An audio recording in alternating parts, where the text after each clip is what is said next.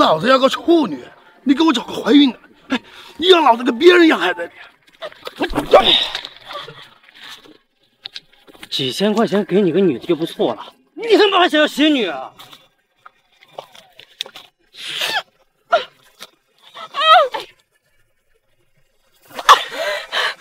你要干什么？你放开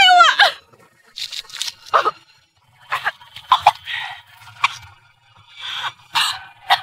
明月，有人说就让我把你领养，但你这辈子都不能复制真相。上面的人让我警告你，认清楚自己的身份和地位。我该碰你，少碰。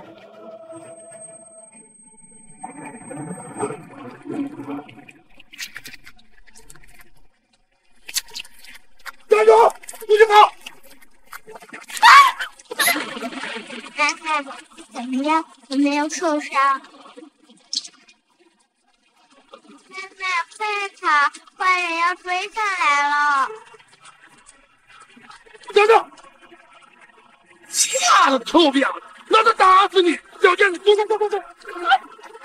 你他妈贱人啊！你不孝点的母亲，你儿子都生不出来，老子不怕打你几次，你他妈还好你！我去！人！哎！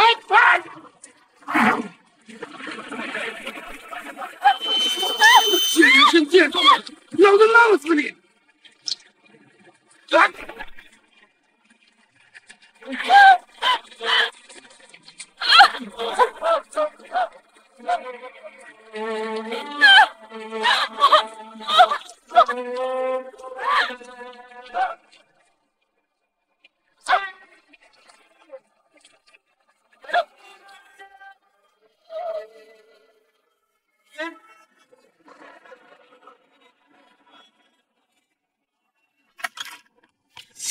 来，有风消息了。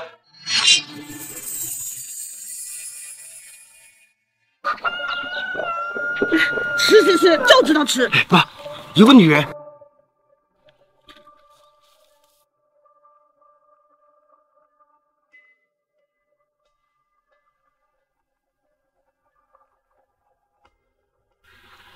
还有这个，快，背起来，带回家去。带回去干什么？这，看也没有动点劲儿，家里多晦气。你脑袋缺根筋呐！啊，你都30好几了，还没娶上媳妇儿，这不是现成的吗？你想让老吴家断子绝孙呐？快！那这小孩呢？没钱货，钱一黑，那不就交走了？哎，好。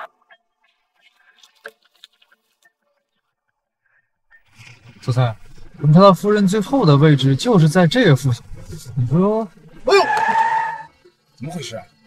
总裁，路边躺了个女孩。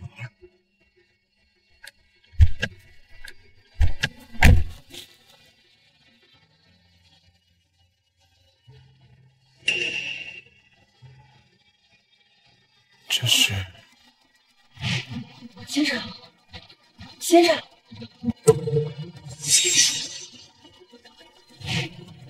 我的玉佩，玉佩，小姐，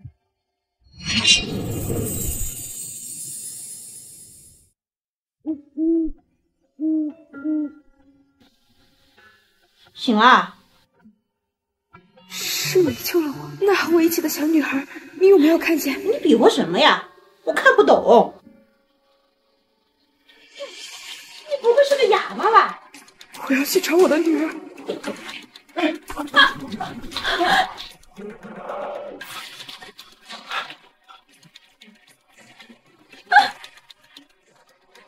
呀，我就说嘛，不要！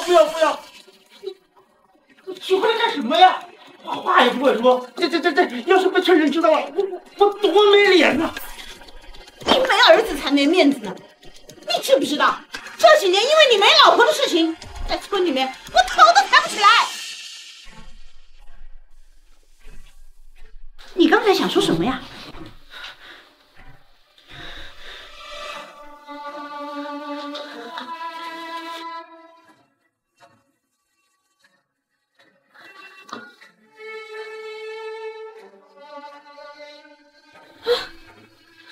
你说你身边的那个小丫头，他们果然知道欣欣在什么地方。啊！死了吗？听没听懂？我们遇见他的时候，你女儿就已经断气了，死了啊！死了！哎呀，一个赔钱货，没了就没了。以后啊，你跟我家无权多生几个小子不就得了啊？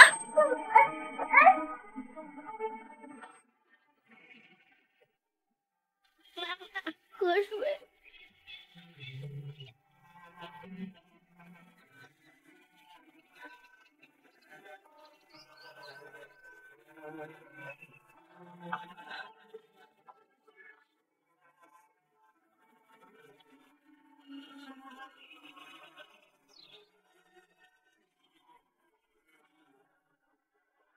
妈妈，你跟欣欣在这儿吧，欣欣不想待在这儿了。我会照顾好自己和妈妈的。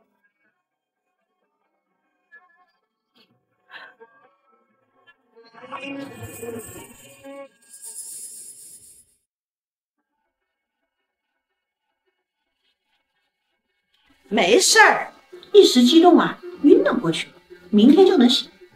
哎，赶紧啊，去把你跟三叔公请过来，就说明天办喜事。这么着急？你懂个屁呀！晚了不知道出什么岔子，赶紧把生米给我煮成熟饭。我们老吴家香火能够续上，嘿，我死了也能够见见你爹了。哎呀！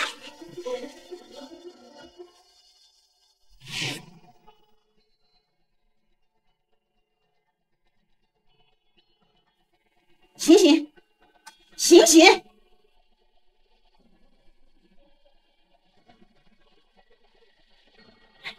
你比划什么呀？我看不懂，写下来。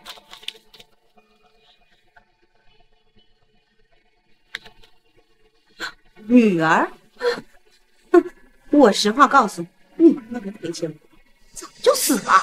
你跟我儿子结婚以后啊，可以生他10个8个的，都可以。啊！我们家不嫌弃你生过孩子，还是个哑巴，穿上这些喜服，跟我儿子结婚，帮我生个乖孙子，以后享不完的福。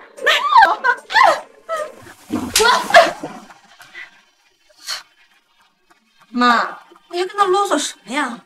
咱们先把这衣服给他穿上，等到他跟我哥圆房了，你还怕他不死心？欣欣绝不可能死。说的对。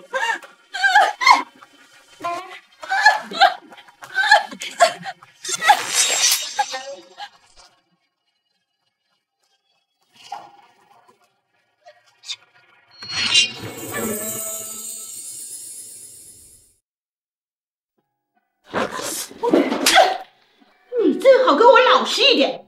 我告诉你，村子里面没有老婆的汉子多的是。把你卖掉，我再买个听话的回来。走。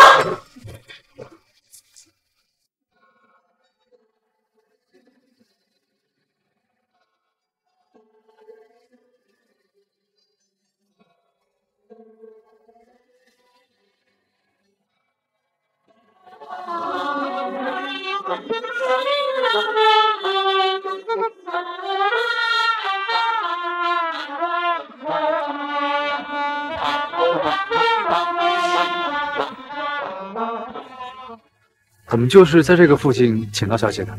您说夫人会不会也在这附近？欣欣什么情况？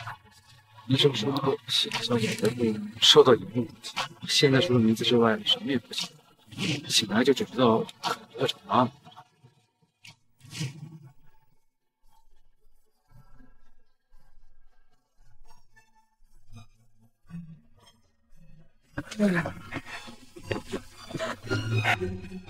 最好给我老实点，不然的话，让你下去见你女儿去。我的女儿没有死。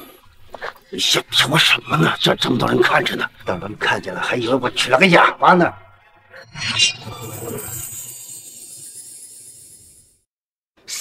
知道吴权是咱们村最穷的，他都能娶得上媳妇儿。这新娘身材可真够劲嘿！你知道个屁呀！一看这媳妇，肯定就是吴权和他妈在道路边捡的。你没看他刚才的比划，一看就是个哑巴。你要想要啊，你也去路边上捡呀。今天呢，是我吴权和我老婆结婚的日子，别的也不多说了，咱们吃好喝好啊！恭喜啊！吴权，听说你媳妇在路边捡的，真的假的呀？你做什么呢？你怎么不说你妈是从路边捡的呢？你他妈家里昨天闹那么大动静，村里谁不知道？说不定是拐卖的呢。你瞎说什么呢？我们村啊，对拐卖人口这件事儿还是相当重视的。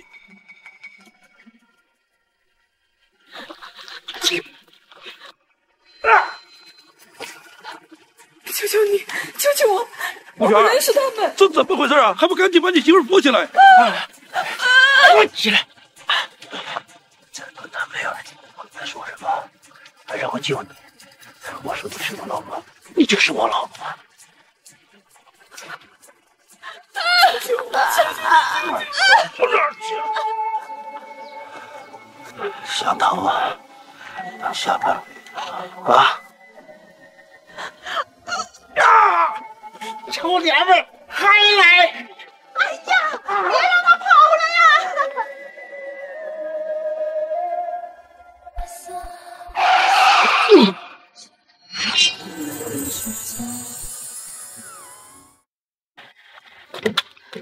破三，你看到了？我根本没碰他，他自己冲上来的。哎呀，愣着干什么？下去看看人怎么样？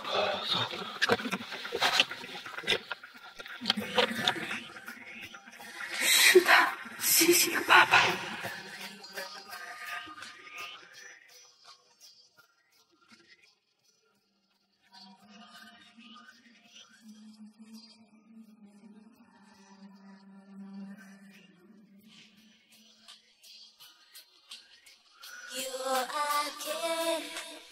等我回来。求求你，救救我！救你？你会手语？以前学过。臭娘们，我拿吧！老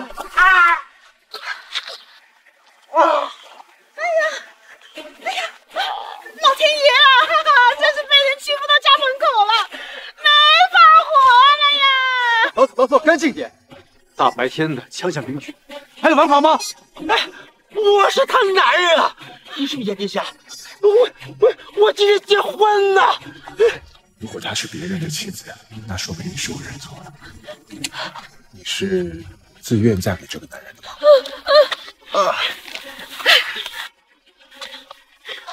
你爹收了我们8、9万的彩礼啊！你说跑就跑啊！那还有没有天理了？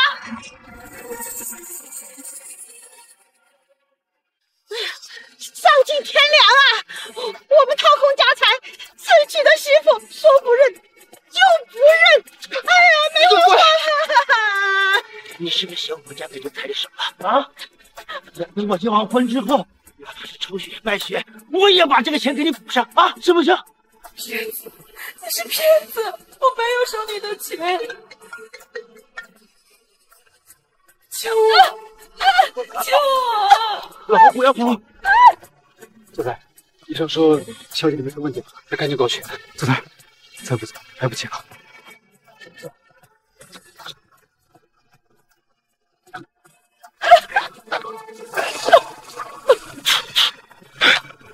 我早就跟你说过啊，在老子的地盘上就想干嘛啊？走！一拜天地！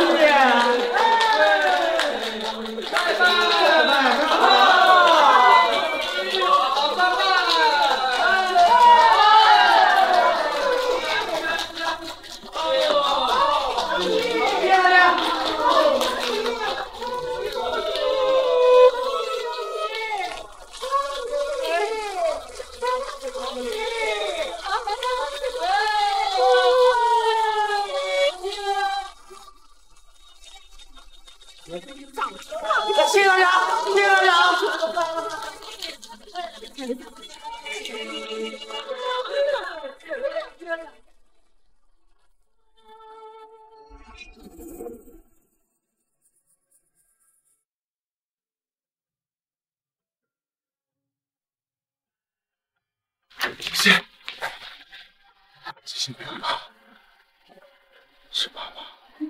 真的是爸爸吗？不对，你不是爸爸，爸爸很凶，每天都喝酒，喝完酒还要打人呢。喝酒打人的不是爸爸，你别怕，我才是爸爸。星星啊，你是不是记起什么来了？今天不知道，星星的头好痛好痛。星星小姐头部遭受重击，不能被刺激。这儿，那你把你还能记得的告诉爸爸。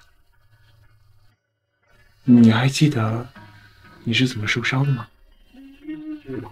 星星只记得那天晚上，星星的头被人打了，星星的头好痛好痛。啊，我们不提这个。那星星，你还记不记得妈妈？星星不记得妈妈在哪。哦，对了，星星好像想起来了，妈妈是个哑巴，不会说话。不会说话。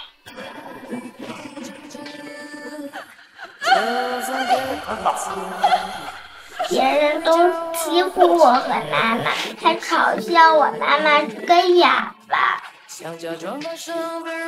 没事，以后有爸爸在，不会再有人欺负你。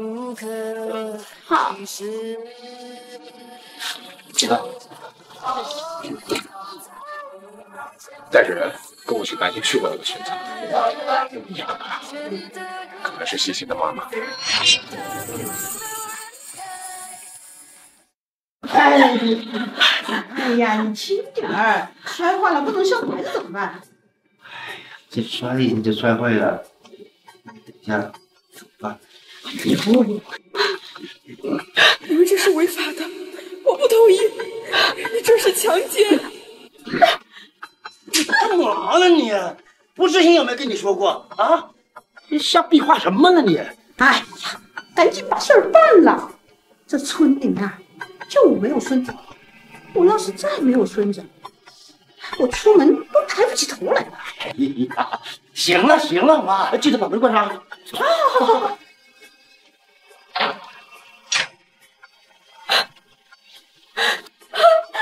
这是什么人呐？这是我家。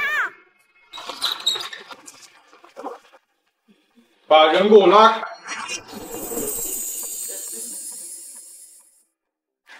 开！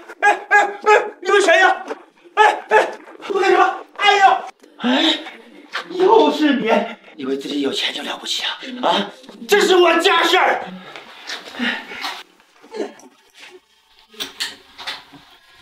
你放心，有我在，没人敢欺负。谢谢。放开我！压住了。你们要干什么？这是我家，这是我老婆，你们都滚开我家！教会他们闭嘴。是。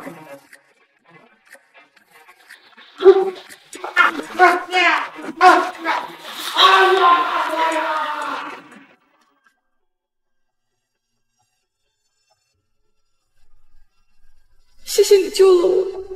不客气。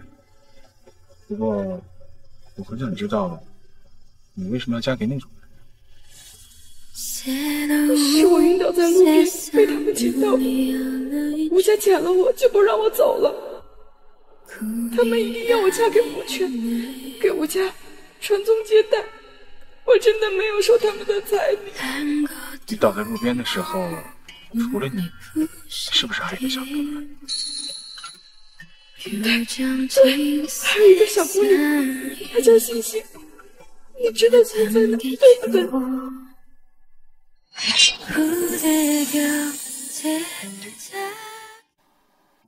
是我救了星星。谢谢你，谢谢你救了星星。他现在在哪？可以带我去见星星吗？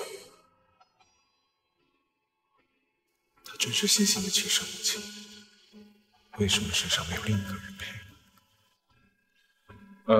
可以，不过在见星星之前，我们还有别的事情要处理一下，先上这吧。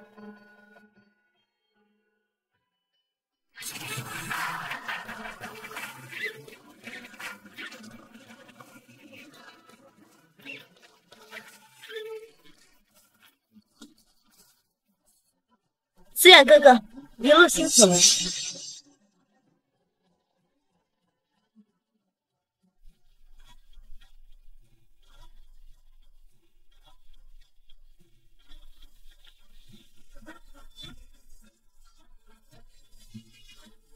这位是简明月简小姐，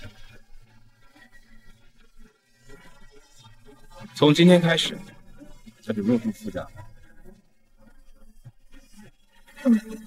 思远哥哥，您带人回来怎么不提前说一声？我带人回来，也是要你同意的。不，我不是这个意思。我的意思是，您突然带人回来，我还没有准备好房间。把我卧室旁边的房间收拾起来。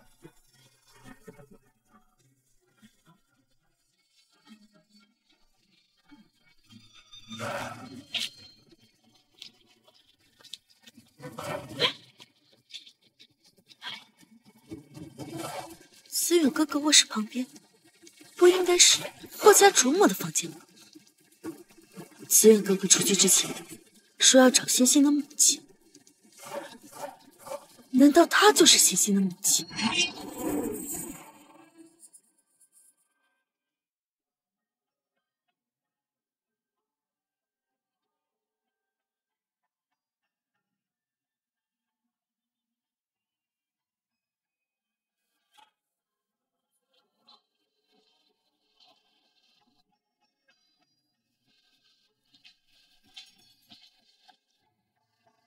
这个呀，是给你准备的衣服。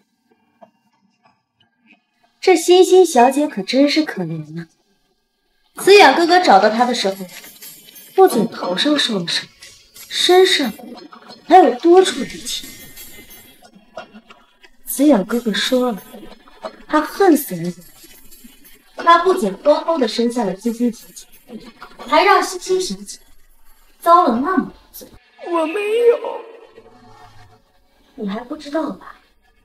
思远哥哥一直在找欣欣小姐的亲生母亲，一定要不惜一切代价找到那个人，并且拿回抚养权。从此以后，不让他再见欣欣小姐。哎，你看看，你看看，我跟你说这些干什么？赶紧洗个澡，好好休息。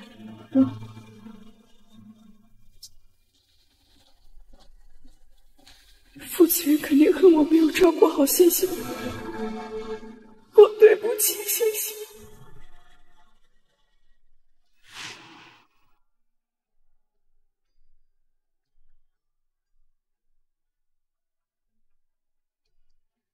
你怎么了？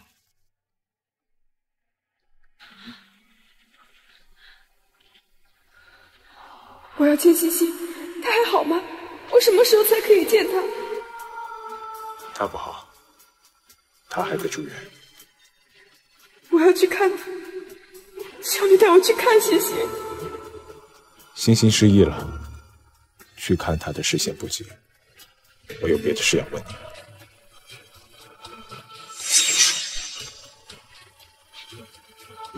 是不是欣欣的亲生母亲？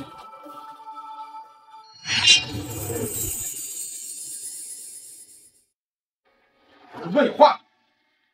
不行，我不能承认。思远哥哥一直在找欣欣小姐的亲生母亲，等找到那个女人之后，思远哥哥会不惜一切代价拿回抚养权。从此以后，不让那个女人看欣欣小姐一眼。上面的人吩咐了，让你认清楚自己的身份和地位，不该碰的人少碰。不是星星的妈妈。你不是吗？去年的冬天，我在路边捡到了星星。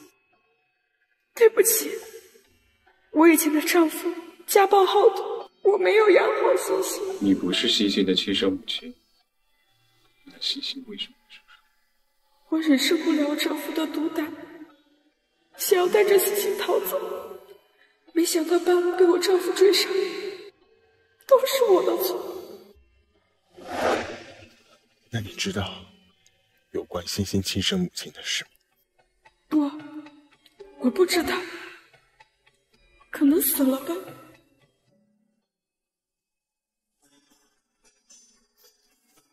那就当是有缘分吧。没事，你虽然不是星星的亲生母亲，但是你还是要留在傅家照顾星星。不过，记清楚你的身份，不能再让他喊你妈。怎么？你有意见吗？我没有，只要我能留下来看着星星就行。星星不喊我妈妈也没关系，至少留在傅家，没有人敢欺负你。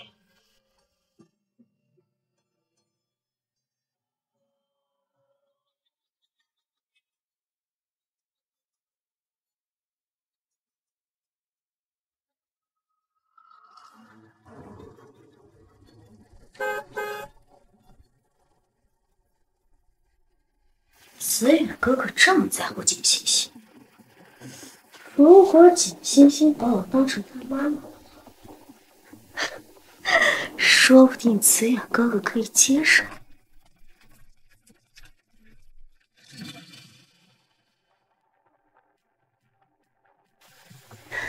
阿姨，你是谁呀？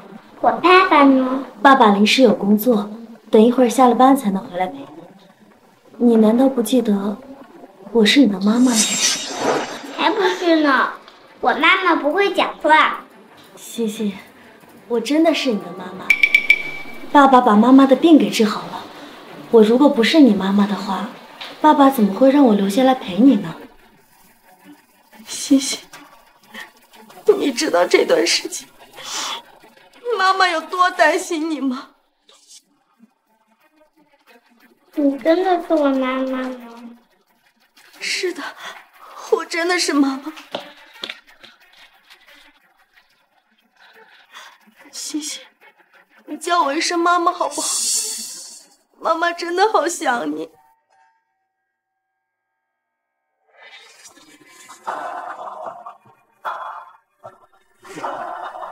太好了，我妈妈能说话了，以后没人能欺负妈妈了。妈妈，妈妈，妈妈，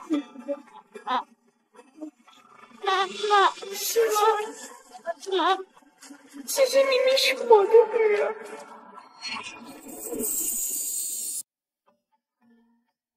你那是什么表情？你是不是有什么病啊？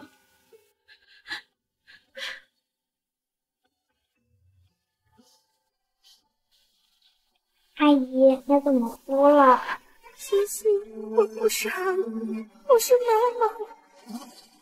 子远哥哥就不应该让你这个哑巴进傅家的门，哭得晦气死了。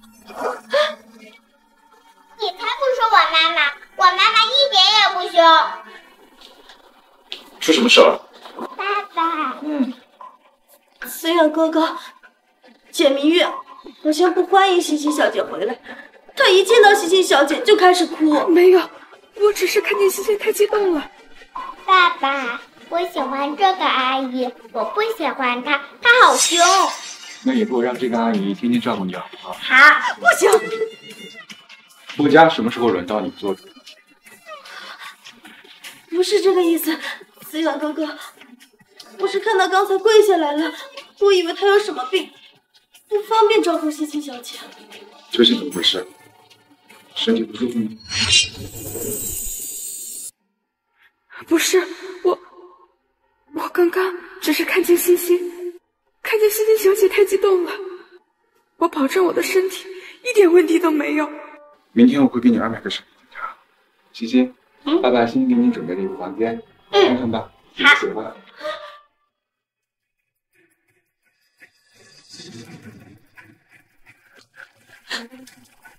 你休想把我让欣欣喊我妈妈的这件事情告诉我。我告诉你，不久将我就会成为欣欣名正言顺的母亲，而你只能当，也只配当。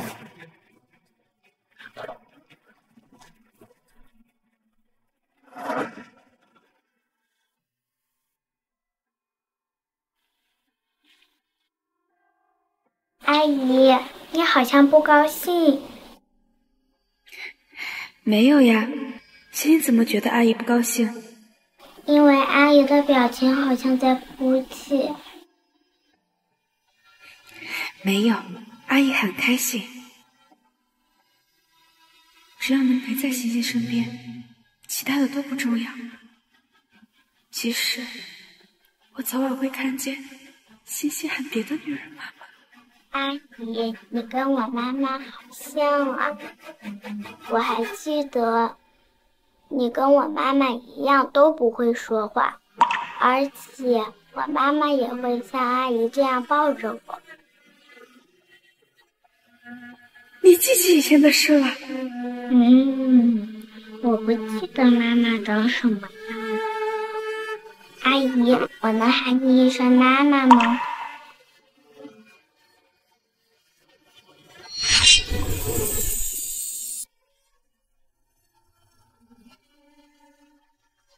那你就叫我一声，好不好？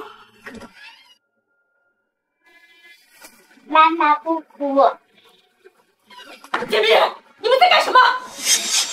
好了，你居然哄骗欣欣小姐喊你为妈妈。不是这样的，是欣欣自己要喊阿姨妈妈的。你不仅哄骗欣欣小姐喊你为妈妈，你居然还让欣欣小姐替你背锅。好，我一定要把这件事情告诉副总，让慈源哥哥把你赶出去。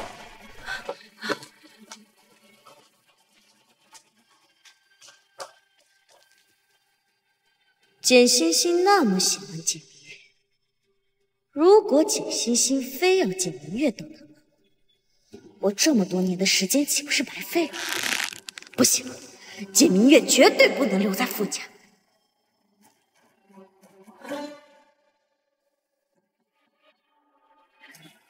慈远哥哥，你现在有时间吗？我有要事要和你说。就在刚才，你不信的话，可以直接问简明月。对不起，我不是故意的。慈远哥哥最讨厌认不清自己身份的人，他一定会把简明月从傅家赶走。你忘记我之前怎么跟你说的？不是你想的那样。欣欣小姐说很想她的妈妈，问我能不能喊我一声妈妈，我才让她喊的。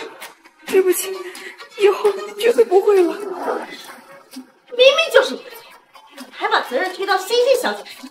我们傅家绝对不允许你这样的下人。来人，给我把简明月撵出去！来人，给我把他给撵出去！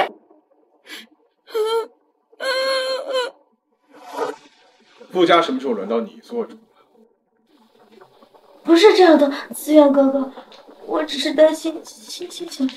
做好你自己分内的事，不该你管的事，别管。没什么事，你可以出去了。是。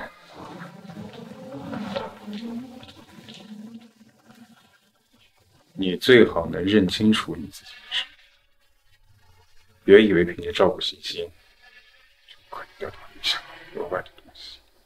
我知道，我会注意我的身份，这样最好。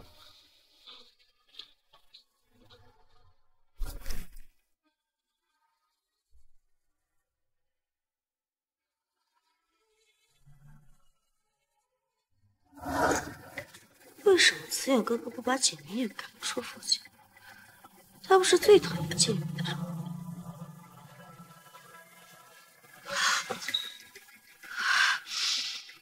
慈远哥哥不会喜欢上简明月了吧？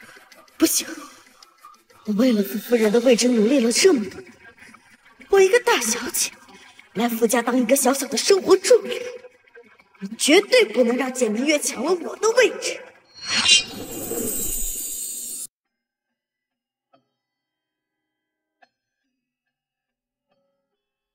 有事儿吗？真不知道副总弄个哑巴进来干什么，天天就知道瞎逼。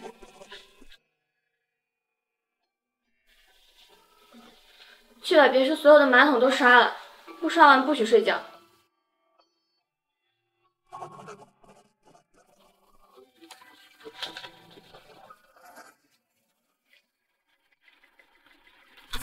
就凭你，也想碰欣欣小姐的东西？我劝你现在最好去刷马桶，不然就收拾东西滚出傅家。哟，好大的威风啊！不知道副总知不知道，你要把简小姐赶出傅家呀？是夏秘书要我这么做的。怎么，我连指挥家里保姆的权利都没有是吗？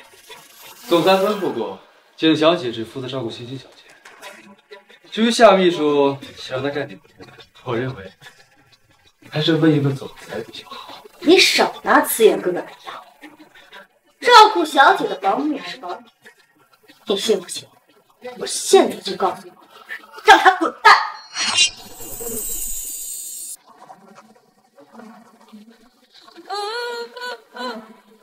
你装出一副楚楚可怜的样子给谁看？我可不是慈远哥哥。这是总裁吩咐的，有什么问题就问总裁。欺负人算什么本事？找你告诉我。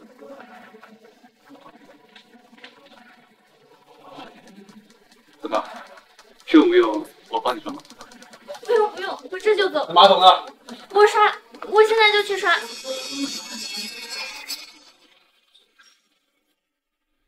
谢谢。不客气。来，以后啊，再有这种事情发生，直接找我。哦，或者可以跟总裁说，夏秘书现在已经成心理变态了。你是不知道啊，夏秘书是傅家世交的女儿，她喜欢咱们总裁啊，老长时间了，总裁对她压根儿没意思。后来啊，他找老夫人要留在身边做一个生活秘书，你是不知道啊，副总都快烦死他了，奈何老夫人喜欢，没办法。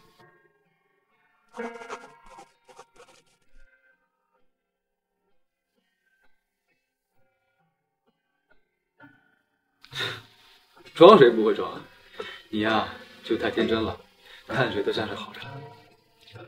总之，夏秘书是肯定不会上他干球的。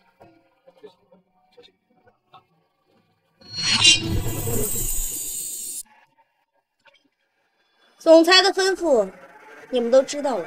是，只不过是一个乡下来的土包子，还是个哑巴，居然还痴心妄想在傅家混起来。你们应该知道什么？老夫人这么喜欢您，那简明月还不是您想怎么样就怎么样？就是，如果总裁真的喜欢他，怎么可能只让他当个保姆？您放心，我们知道要怎么对付那个哑巴。哎，来了，你说那个姓简的哑巴究竟什么来头？总裁关照，陈助理都护着，长得妖里妖气的，能什么来头？指不定床上得多骚呢。今天伺候这个，明天伺候那个。你们胡说！我和陈秘书、副总他们没有任何关系。瞎比划什么呢？滚一边去！别耽误我们干活。你只需要照顾欣欣小姐就好，我们还要做事儿呢。干什么？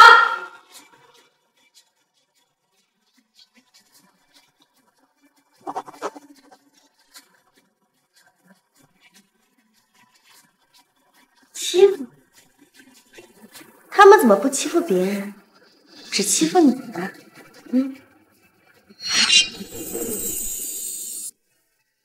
一定是你做了什么，让别人看你不顺眼。你们好大的胆子！我都不敢随意的欺负简小姐，怎么？你们就不怕人家告到副总那去？就算是告到总裁那儿又怎么样？他说我们造谣，我们就造谣啊。就算是要告状，也得有证据才行啊！诬陷无人之前，也不看看自己的屁股是不是干净。你别以为我们不知道你背后干了些什么事情。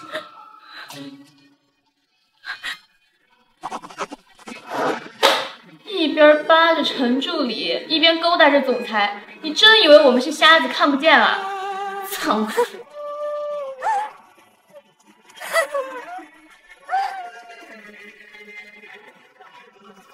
你们为什么要欺负阿姨？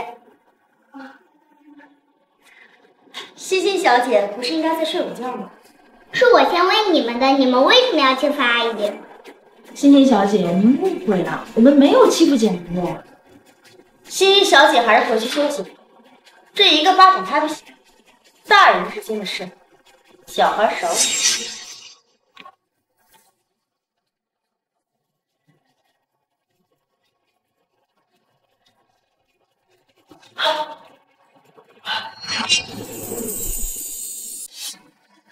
欣欣，你敢打我！简明月，是不是你教的简欣欣？下贱婊子，一点教养都没有！你怎么骂我都可以，但是不能骂欣欣。是你刚刚说一个巴掌拍不响的，现在响了吗？你又打我！简欣欣，你一点教养都没有，一点教养都没有！你要告诉总裁，告诉老夫人！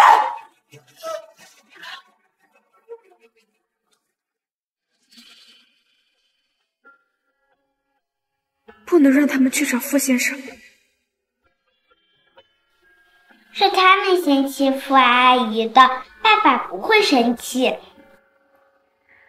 对不起，是阿姨的错。如果我能小心一点，就不会连累你。才不是呢，是他们先欺负你的。阿姨放心，以后欣欣保护你。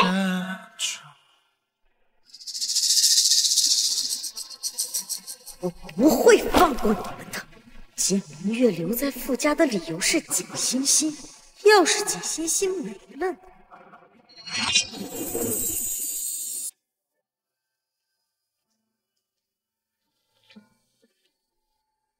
您找我有事儿？夏秘书说你教唆欣欣打他。不是的，是夏秘书和2个保姆造谣我，欣欣听见了，才会冲出来保护我的。造谣？造谣你什么？这是傅家，你不说，我早晚也会知道。他们说我勾引你和陈助理。他们是不是有病？他们欺负人，我从来没有那么做过。你都勾引我了，还看得上小陈？啊，没事。以后有什么事直接找我说就行，这事我会处理。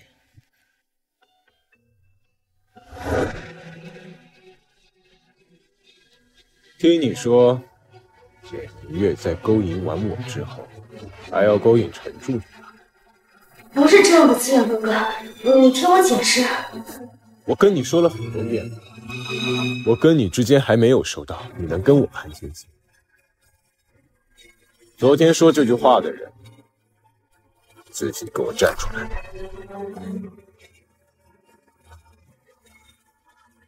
你们2个现在给我收拾东西，立刻离开傅家。我傅家容不得仗势欺人的人。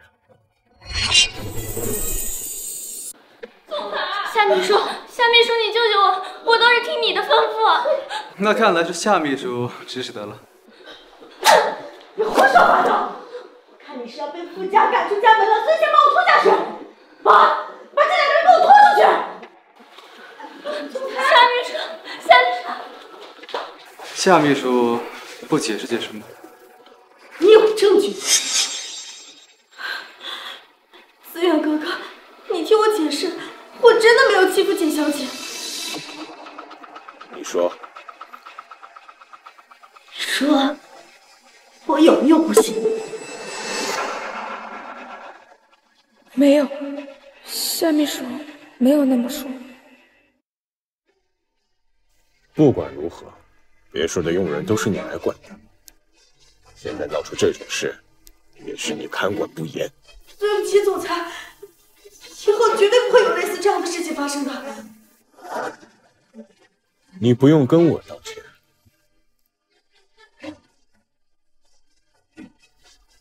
简小姐，是我管教不严，还请你原谅。没关系。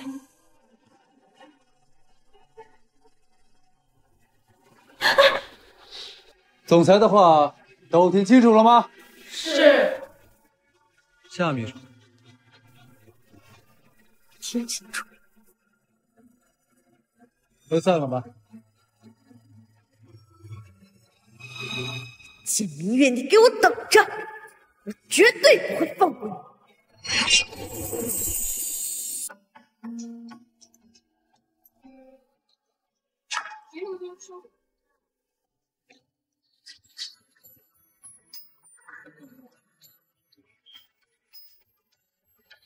你！明月，你又想干嘛？不是的，欣欣小姐，我是来给明月道歉的。上次的事情是我不对，我不知道他们两个会骗我，你就原谅我这一次好不好？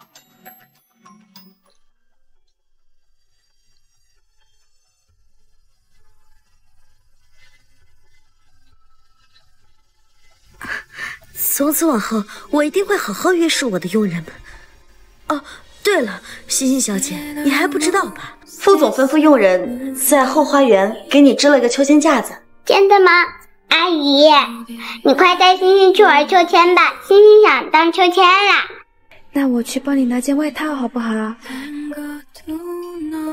好，拿白色的那一件外套。明月，你是要给欣欣小姐拿外套吗？不用的，我刚从外面回来，外面挺热的，用不着穿外套。去吧。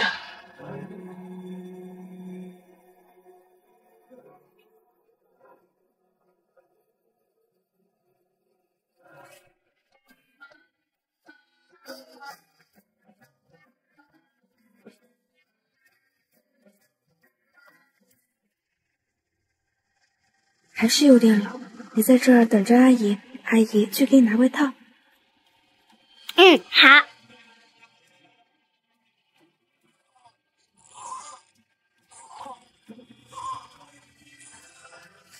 欣欣，欣欣，欣欣。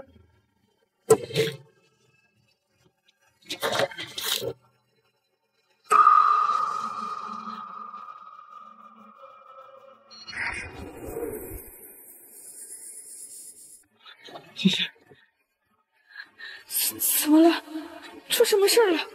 欣欣小姐还那么小，你作为她的全职保姆，你怎么能让她离开你的视线呢？傅家绝对不能让你这样的人留着！别吵了，赶紧叫家庭医生。你在恋爱的新鲜遍体鳞伤，我这去穿，没相信你。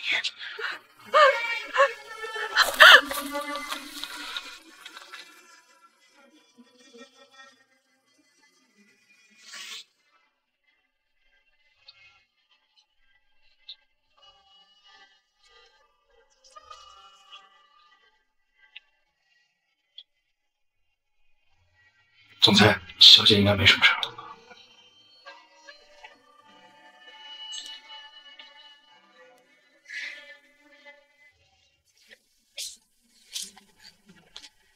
欣欣怎么样了？头被磕破了，幸好只是软组织挫伤，但会不会留疤就不知道了。对不起。你不应该跟我道歉，你应该跟欣欣道歉。她那么小，你把她一个人放在花园里干什么？天气冷，我想去给欣欣拿件外套，只是离开了一小会儿，我没想到会出事。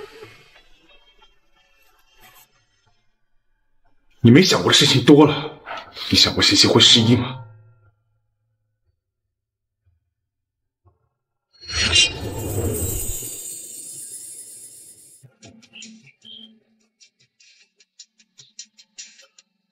你怎么可能会想到简欣欣会出事？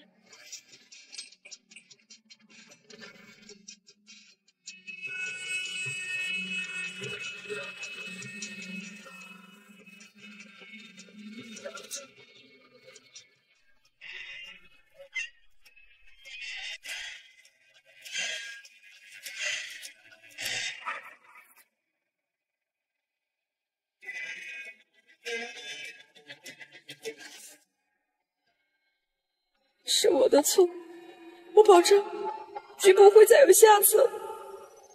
我宁愿受伤的人是我。你还想有下次？欣欣绝对不能让你这种人来继续照顾。那你觉得谁适合照顾欣欣？副总，这简明月才来傅家几天，就让欣欣受了这么大的罪，不管是谁来照顾，都比他简明月强。我要是就不会继续在傅家待下去。我真的不是故意的，你别赶我走，我不能离开欣欣。你确实不适合照顾欣欣。来人，把他给我拉下去。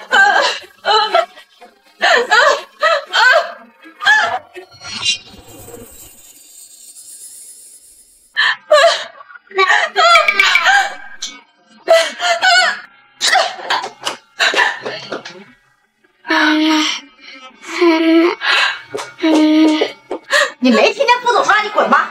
你怎么还不滚？就是让我等欣欣醒过来再走好不好？我求求你。够了，让你单独照顾欣欣是我考虑不周，你先回房休息吧，其他事情等欣欣醒了再说。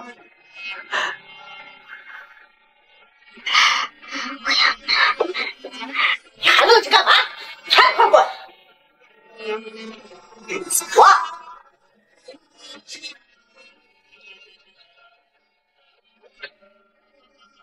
总裁，供货商那边来电话说我们有批货出问题了。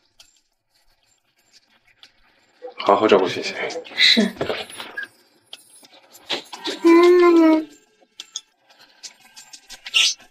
小二的骗子命怎么这么好，还配让我亲自来照顾？不要打妈妈，不要打妈妈呀！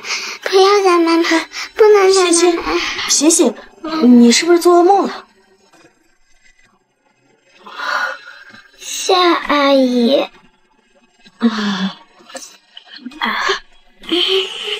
我要找妈妈，我要找妈妈。我怎么知道你妈妈在哪儿？安静会儿，不然一会儿医生就要来给你打针了啊！我想起来了，我要去找爸爸。简阿姨就是今天的妈妈，欣欣现在就知道了爸爸。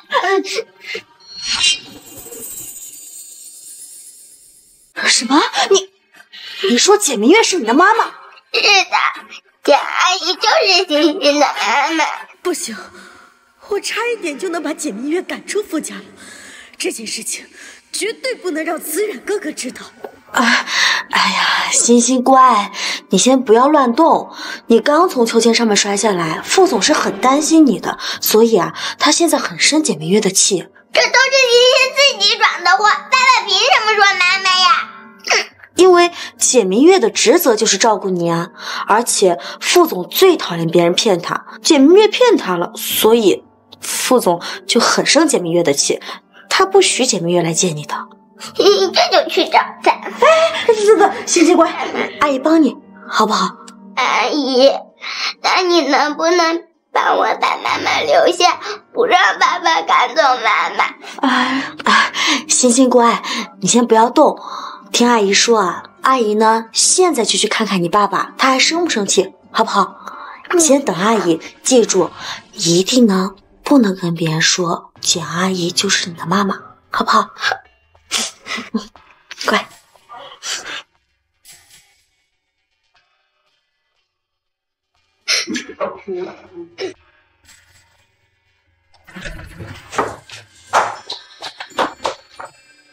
你来干嘛？我有事情找副总。副总呢？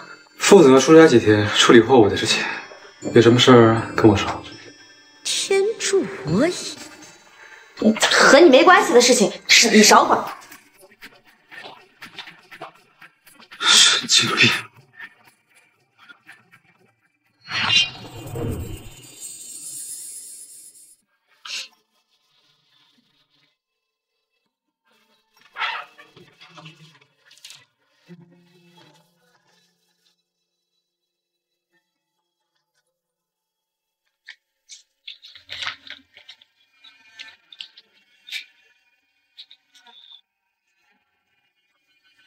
还没有，但是家庭医生说，欣欣的血型和副总的不一样。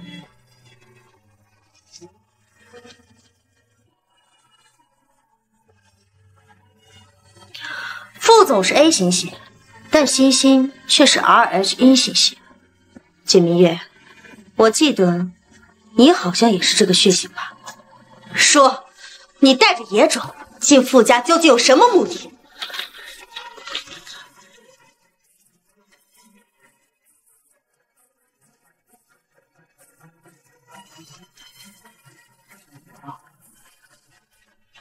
你果然是欣欣的亲生母亲。这件事情如果被副总知道，他绝对不会让你留在傅家。毕竟你的存在将会是扎在新副总夫人心里的一根刺。还有，你嫁过2次人了，算得准时间吗？谁知道你是和谁生的野种，要栽在副总头上？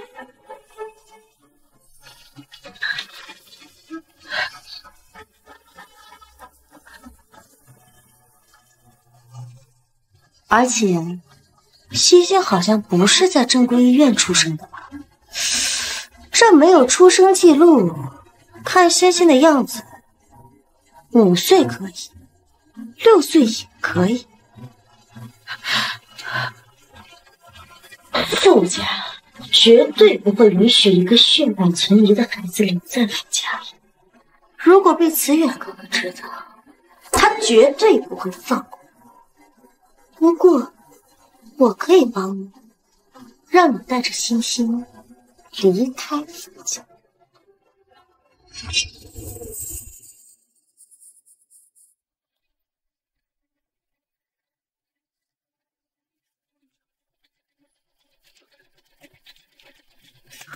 简明月，你疯了！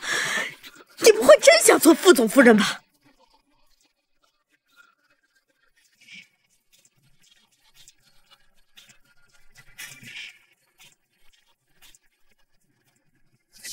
好啊，那就等着慈远哥哥出差回来，看他怎么处理。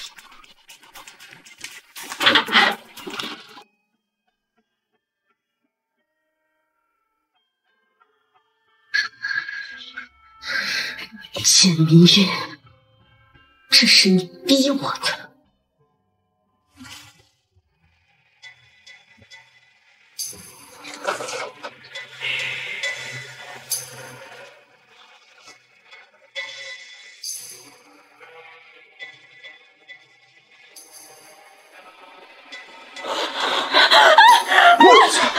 你这是哑巴吗？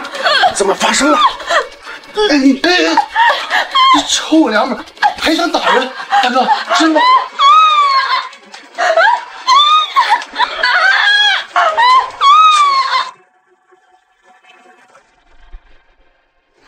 哎呀，欣欣乖，阿姨都已经求过爸爸了，可是爸爸就是不肯把简明月给留下来。不行，我去求爸爸，不能让妈妈走。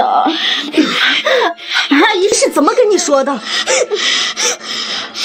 哎呀，我的好欣欣，你呀不能把简明月是你妈妈的事情告诉你爸爸，你怎么就是不听呢？再说了，你爸爸在飞机上，你是找不到他的。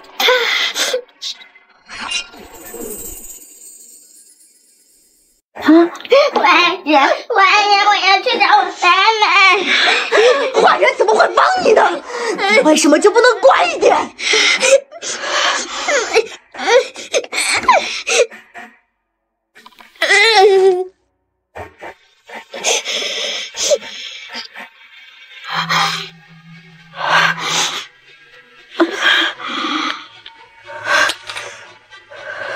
不是我的错，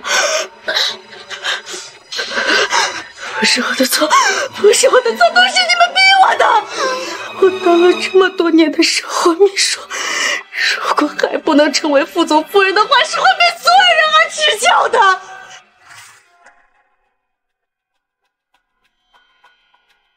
快点！都已经弄好了吗？放心，我懂，保管别人看不出来。钱该给的我会给足，不该动的别动，否则别怪我坏了规矩。您放心，您吩咐的事情我们肯定安排的妥妥当当。按照你说的情况，病人如果之前出现过失忆的状况，那么绝对不要随便移动，不要做剧烈运动，也不要遭受撞击，要绝对静止，不然可能会二次失忆。谢谢您，情况呢我已经基本了解过。对了，我今天没有来过。当然。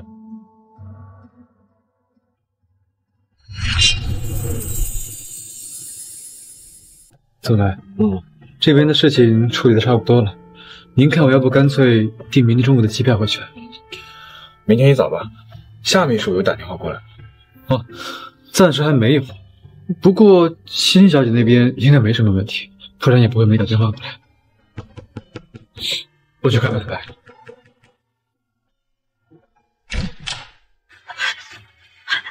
副总，不好了！简明也不知道怎么从关着他的卧室里面偷跑了出来，还带着欣欣小姐一起跑了。带着欣欣？什么意思啊？简明估计是怕您把他给赶走，所以抢先一步带着欣欣小姐偷跑了。而且他还带了许多金银珠宝，他居心不良。简小姐不像这样的人啊，总裁。陈助理，你是不是喜欢那个信姐妹？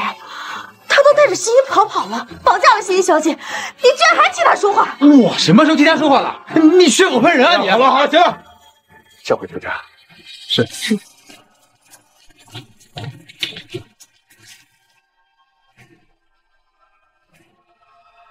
哎嗨，醒醒，孩子你不要了。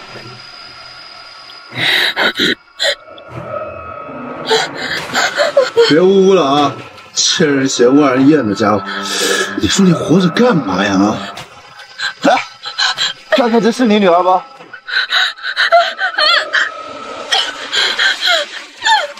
我吓人吧你！记住啊，我们只是办事的，冤有头债有主，你死了啊，可别找我们。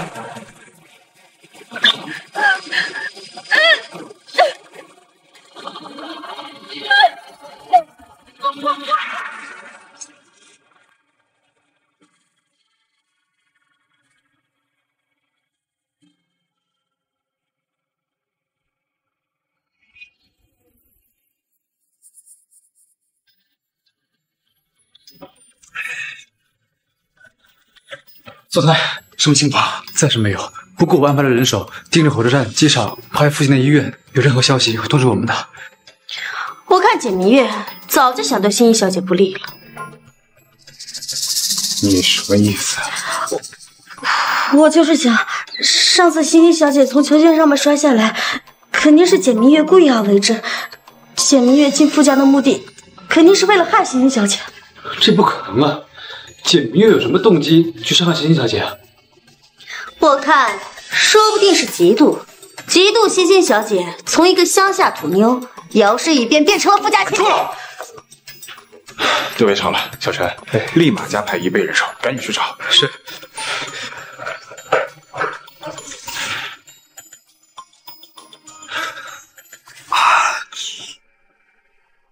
了，是不是瞎呀？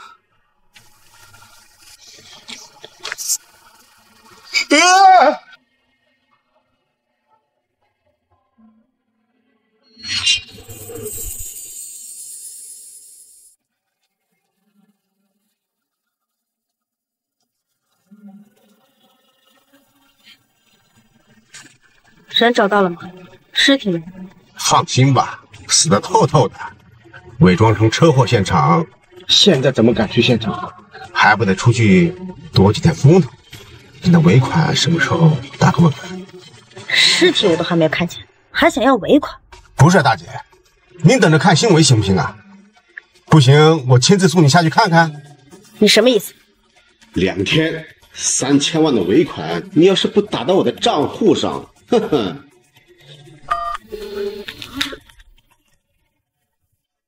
夏秘书，好大的脾气啊！你听到什么了？夏秘书希望我听到什么？笑话！我怕什么？我只是害怕丁丁小姐出事儿罢了。好奇怪，简小姐和欣欣小姐失踪的事情，该不会和她有关系吧？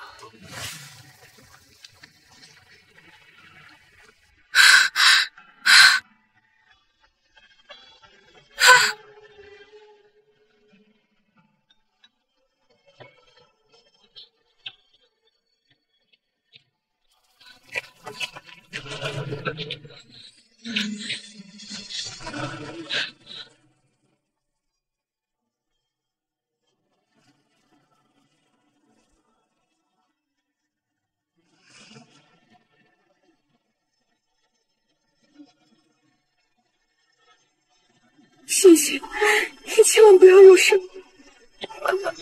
这就带你去找医生。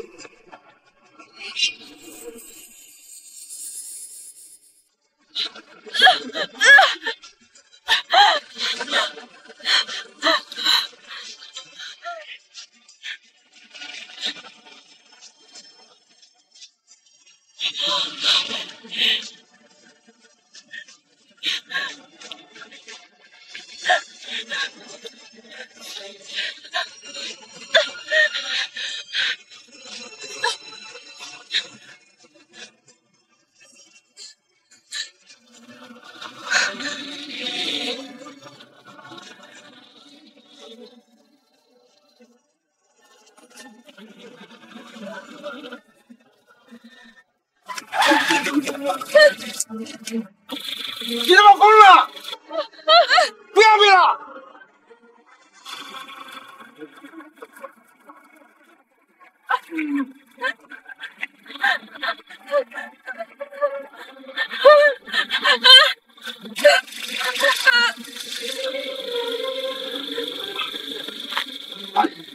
这哑巴，站着！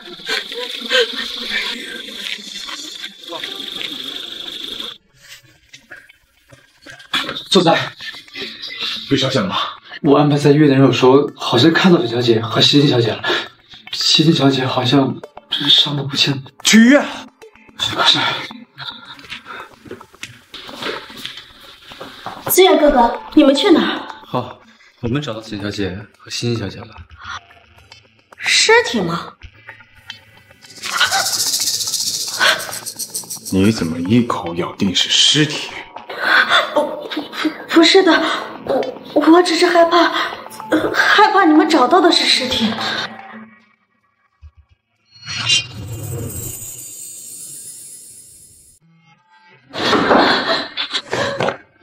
送你来那个早就跑了，你1分钱不交，连身份证也没有，给你包扎一下就不错了，还看病。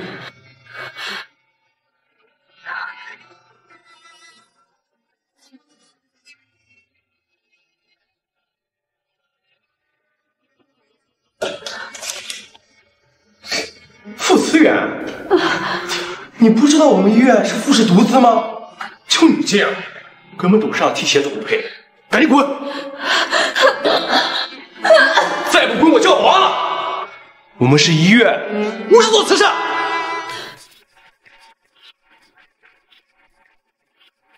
快救救欣欣！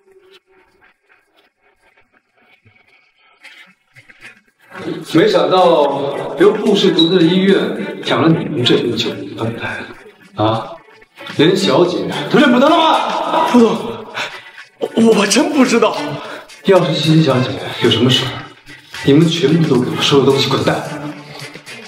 还不快滚！你怪罪欣欣，害欣欣重病住医院。简明月，你是不是想死啊？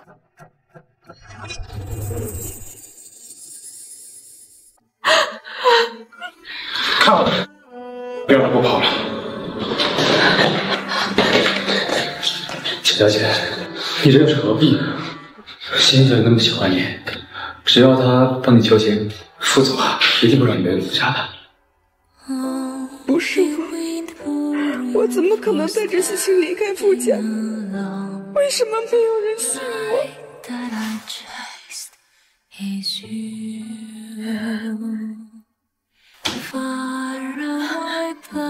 欣欣情况怎么样？欣欣还在抢救，还没有脱离生命危险。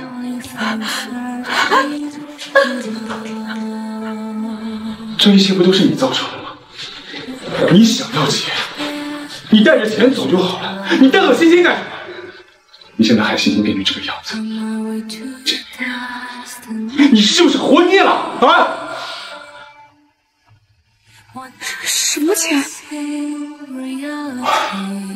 我们在你开的车上搜到了足够你用一辈子的珠宝，简约，是我看错。不是我真的不知道什么珠宝，你相信我，欣是你的女儿，我不会偷偷带走她的。是你致死的，欣欣现在还在抢救，你让我怎么相信？让我怎么相信你啊？总裁，不好了，你这几天赶紧回去。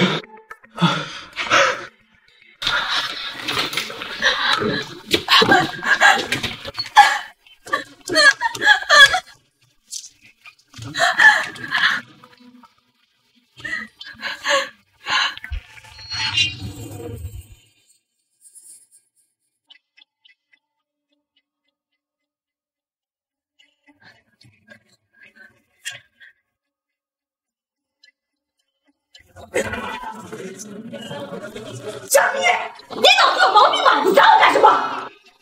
对不起。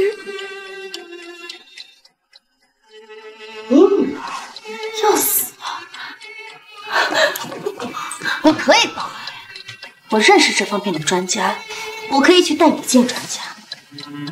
但是你得答应我一个条件。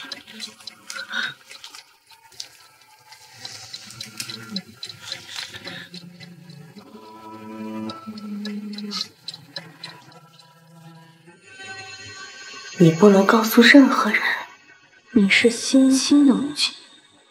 我可以放你走，从此以后你不要再出现在我面前。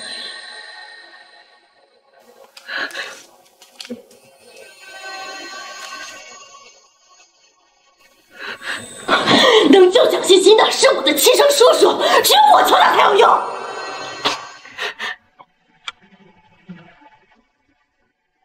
傅子渊已经不会相信我说的任何话了。就算我说我是欣欣的妈妈，他也不会相信。跟我走，我带你离开医院。记住，答应过我的话。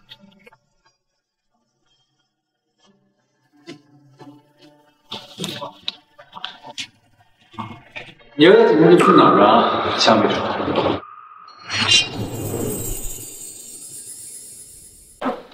那个是简明月想要偷偷逃走，被我给打住了。简明月偷偷逃走？门是从外面锁着的，他怎么偷偷逃走？你说是不是你要偷偷逃走？别忘了，只有我叔叔才能救你。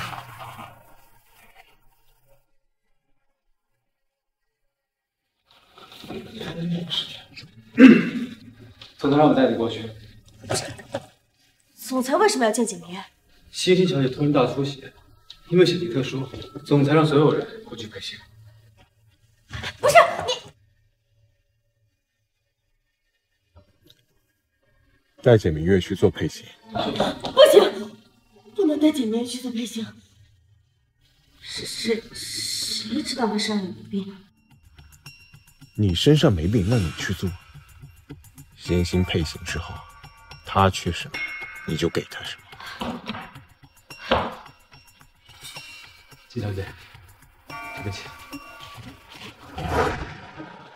是一样的，是一样的，你可以给别人输血。哎，你们这一次要算运气好，上次有个病人跟你们状况是一样的，献血的是他亲妈，不过他事先没有告诉我们状况，这病人不到2天就并发症去世了。母女之间不能输血吗？星星会死吗？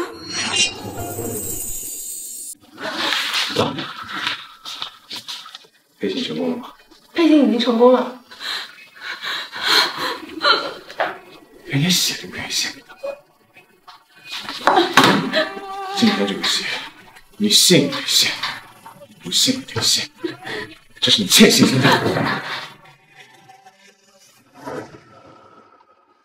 我不能捐，星星是我的女儿，护士说有血缘关系的人不能捐血，输了我的血，星星会死的。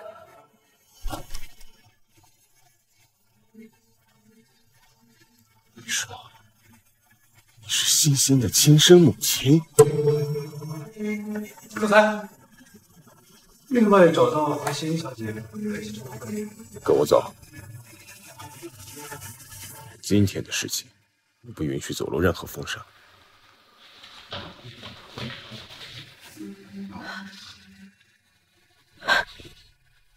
子远哥哥已经知道简明月是简欣欣的亲生母亲了。万一简欣欣醒来了，肯定会第一时间把这件事情告诉子远哥哥，这是我干的。不行，我绝对不能让简欣欣醒过来。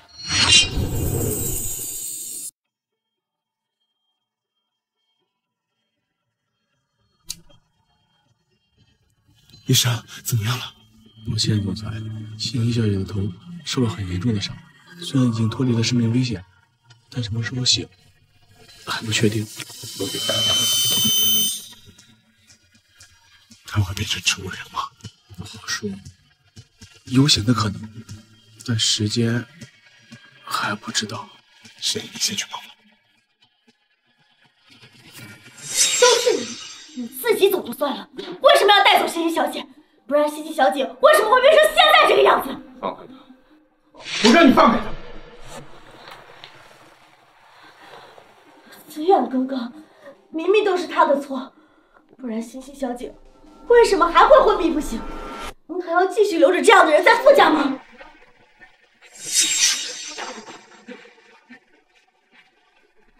一定要相信我，真的不是我。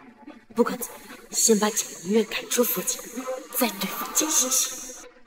如果你一定要赶我走的话，能不能让我看着欣欣平安无事，我再离开？求求你！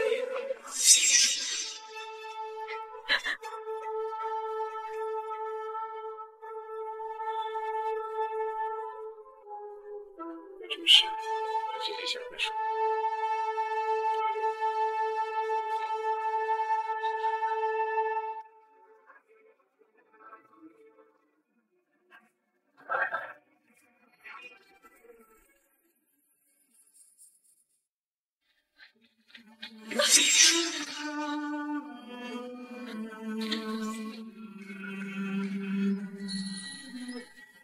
能不能让我在医院陪着欣欣？我发誓，我绝不会逃跑的。这个，你以为你还能再从我的眼皮子底下逃走？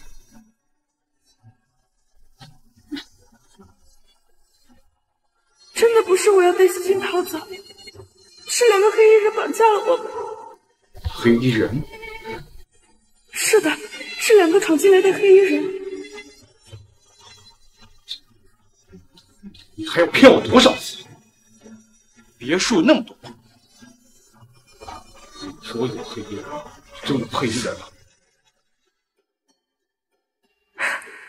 是的，不管我说什么，你都不会相信我。骗了我那么多次，还让我继续相信。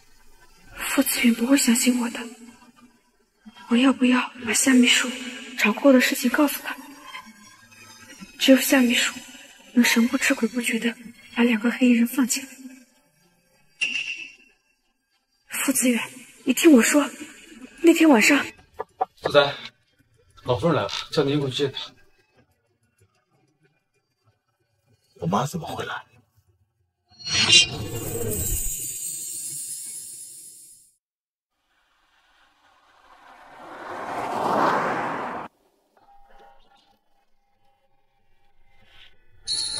妈，有什么事突然来一趟，不能电话里说吗？电话里说，再不来我孙女被你搞没了都不知道。你到底要瞒我到什么时候？我也是怕你担心，没有告诉你。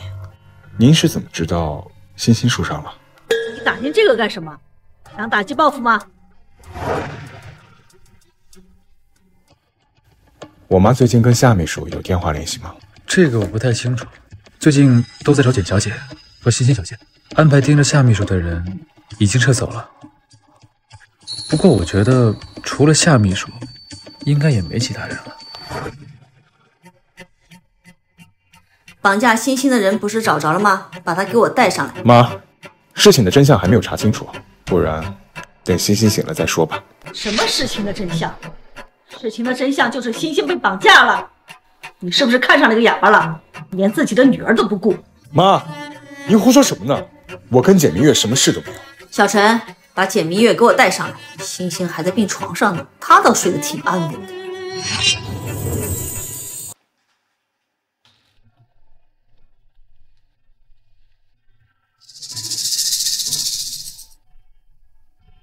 妈，人就在这儿，也跑不了。要不今天先休息，明天再说吧。慌什么？急着赶我走，难道我会把他吃掉吗？妈，我不是这个意思啊。你就是简明月，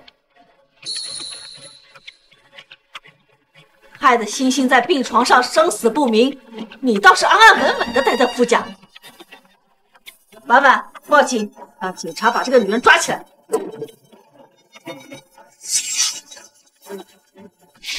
你以为你在男人面前装可怜，我就要放过你吗？做梦！老夫人，我现在就去报警。妈，简明月不能坐牢。先不说欣欣跟简明月的事情有没有关系，简明月是欣欣的亲生母亲。简明月是欣欣的亲生母亲？对，无论如何，简明月都不能坐牢。欣欣不能有一个坐过牢的妈妈。他居然在所有人面前承认我是欣欣的妈妈。思月，你怎么能够确定简明月就是欣欣的亲生母亲呢？我和欣欣的血型是一样的，欣身上的玉佩也是我亲手放上去的。我会尽快安排鉴定的。妈，你早点休息。等等，妈，还有什么事吗？亲子鉴定的事情先不着急。傅家需要一个正常的主母，欣欣需要一个正常的母亲。妈，你又想说什么？婉婉一直在你身边做秘书，实在是太委屈了。下周就有一个好日子，我会安排你跟她的订婚典礼。我根本就不喜欢夏婉薇，你不要随随便便塞一个人在我身边。那你喜欢谁？喜欢这个哑巴吗？我们傅家总裁的夫人，我孙女的母亲，绝对不可能是一个哑巴。思远哥哥，你放心，我会对欣欣好的。而且欣欣以后还要上学，学校的小朋友要是知道欣欣的母亲是一个哑巴，肯定会笑话欣欣的。老夫人说的对，以后欣欣上学了，她的同学知道她妈妈是哑巴，肯定会笑话她。我会离开傅家，只是能不能让我看到欣欣平安以后再走？只要能让我看着欣欣平安长大，就足够了。我再说最后一遍，我不会跟任何人结婚的。夏秘书，你如果不想干了，这群人事不提离职，不想接，我一份不会少给你。思远哥哥，不要赶我走好不好？我只是因为太喜欢你了。伯母，你帮我劝劝资源哥哥，让他别赶我走。这件事可由不得你，我马上就会找人筹备你们的婚礼。至于简明月，明天一早你就离开傅家。求求你，我能不能先不走？等星星醒了，我不会赖在傅家的。没有人能不经过我的同意把你从傅家赶走。最近先住在医院吧，也方便照顾星星。你真的要去夏秘书吗？你都自身难保了，还关心我想娶谁？不是的，不是的，我是想你可以娶一个真心对星星好的人。我知道，我配不上你。那你的意思是，夏秘书是真心对星星好？我要说夏秘书早就知道我是星星亲生母亲，还要我和星星一起离开的事。可是老夫人那么喜欢夏秘书，那就你要让我娶你吗？不，我不是这个意思。最好是这个月，你记清楚你自己的身在，骗了那么多次，我们之间的账还没有算完。对不起。快点收拾东西走吧。怎么样了？那天别墅里面监控都坏了，但以简小姐的能力，怕是办不到。我觉得恐怕有蹊跷。继续查。是。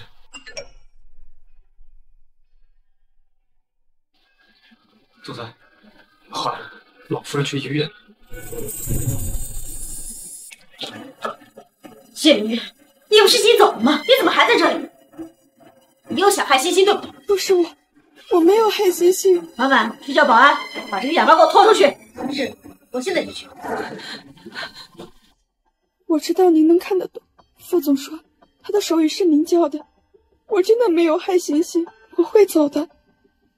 但是拜托你，让我看着星星好起来。星星好起来之后，我一定会离开傅家的。你就是用这副楚楚可怜的样子骗了我家慈远，是吗？我没有装可怜，我真的担心星星。你们赶紧给我把这个哑巴给拖出去！你们在干什么？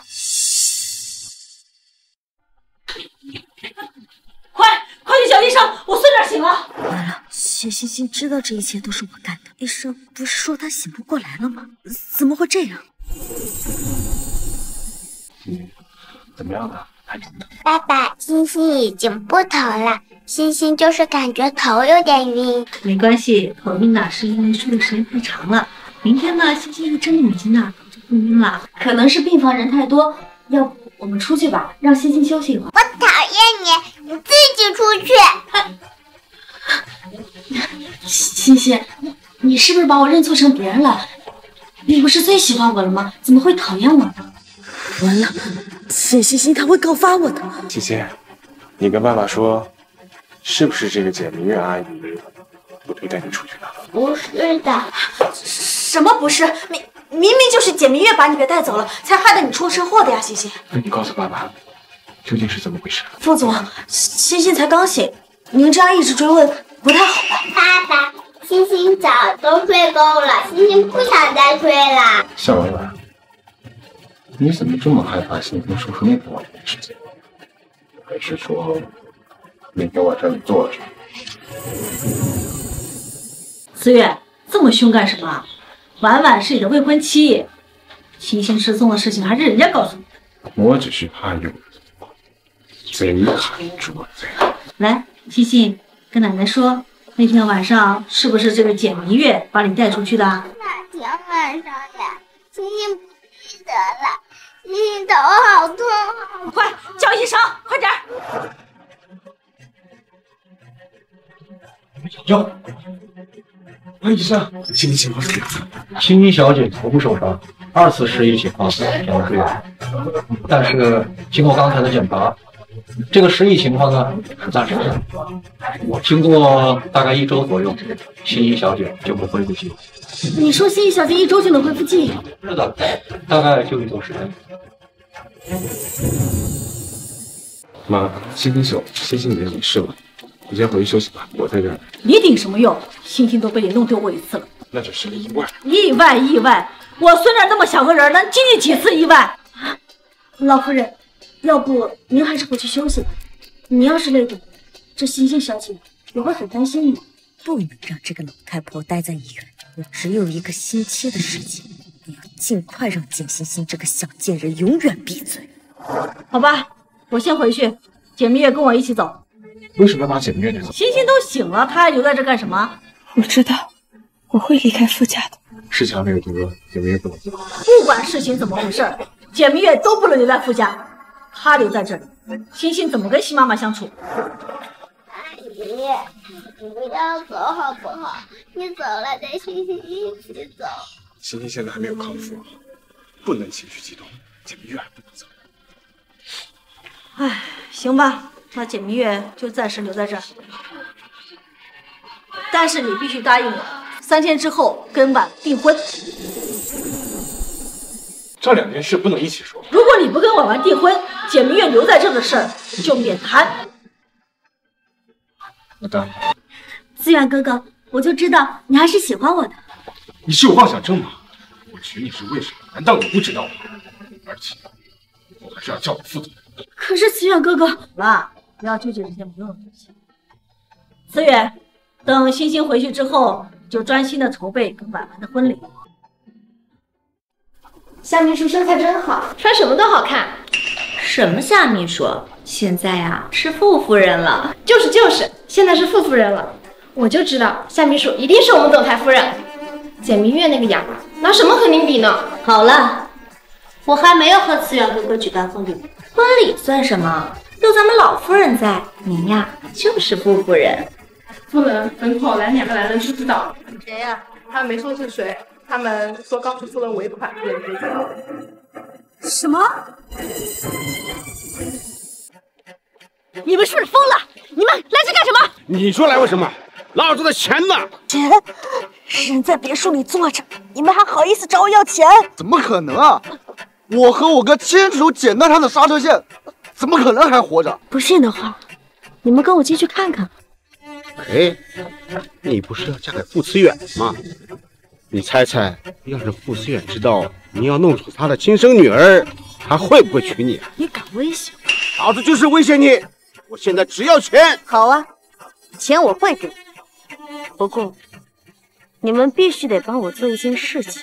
明天就是我和傅哥哥的订婚仪式，别墅里面没少人，我要你帮我杀掉简欣欣。3000万可不够。如果成功，我给你们5千，我马上就是傅总夫人。5000万只不过是一个小数目。阿姨，我听保姆阿姨说，我爸爸要娶夏秘书，这件事是真的还是假的呀？我不想让爸爸娶夏秘书，我想让爸爸娶你，我想让你做我妈妈。欣欣，我没有资格成为你的妈妈。阿姨，你为什么不配做我妈妈呀？我想让你做我妈妈。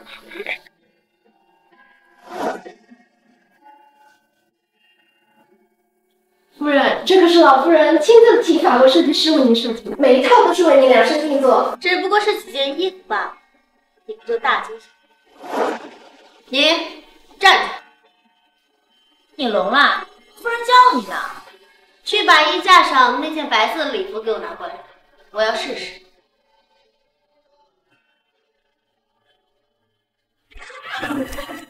你是故意的，这是我明天订婚要穿的衣服，你想我在婚礼上面出丑是不是？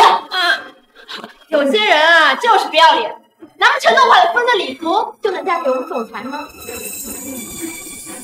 就是，别仗着咱们欣欣小姐喜欢你，就忘记了自己的身份。欣欣小姐马上就有新妈妈，真不知道你还赖在傅家干什么，还不快滚！住场！你们为什么要欺负阿姨？欣欣小姐，我可没有欺负简明月，是简明月弄坏了夫人的礼服，所以我只是想让她反省一下。弯腰！我现在也让你好好反省一下。简欣欣，你怎么能动手打人呢？我打他是因为他是坏人，你再多嘴，小心我连你一起打！这么没有教养，我可是你的妈妈！你才不是我妈妈，我妈妈不是你，我讨厌你！欣欣，别这样，静欣欣，我明天就要和慈远哥哥订婚了，我不管你承不承认，我都是你的妈妈。都围在这干什么？是简明月撕坏了我明天的订婚礼服，欣欣小姐还护着她，说不可承认我是她的妈妈。欣欣说的有错吗？你本来就不是欣欣的母亲。慈远哥哥，怎么回事？我被他绊倒了，摔了一跤，礼服不小心被扯破了，对不起。看来上次的事一点都没记住教训。来人，把绊倒简明月的这个保姆给我撵出去。再有下一次，一起给我滚！慈远哥哥，可我们明天就要订婚了呀！订婚而已，你以为你就是富氏集团的总裁夫人了吗？凭什么让简明月给你拿礼服？我问你话！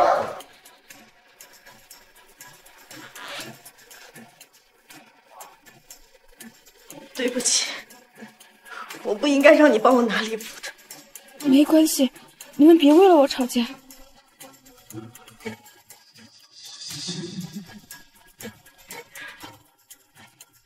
简明月，简欣欣，你们再等一天，明天就是你们的死期。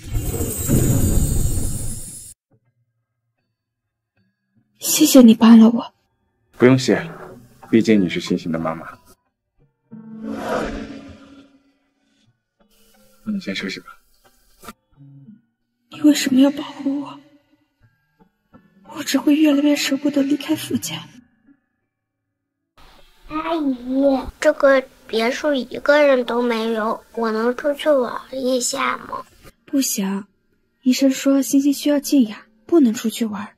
好吧。欣欣吃不吃桃子？阿姨给你切桃子，好不好？嗯，好的。那你在这儿等着我，不要乱跑哦。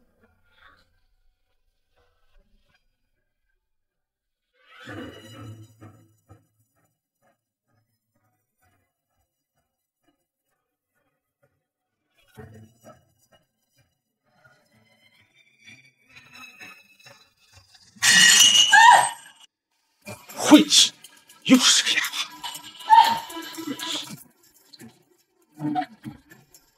妈，晦气的家伙！哥，要我把他弄死就得了。咱们得赶紧走，一会儿警察就来了。而且夏老板交代，这个哑巴弄丢小姐，傅思源一定会亲手弄死他的。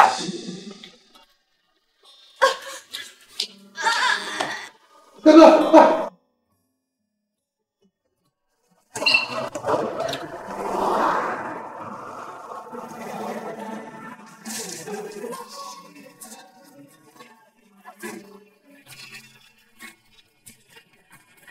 哥，那疯子一直在追我们。妈的，算了，不管了，撞死他！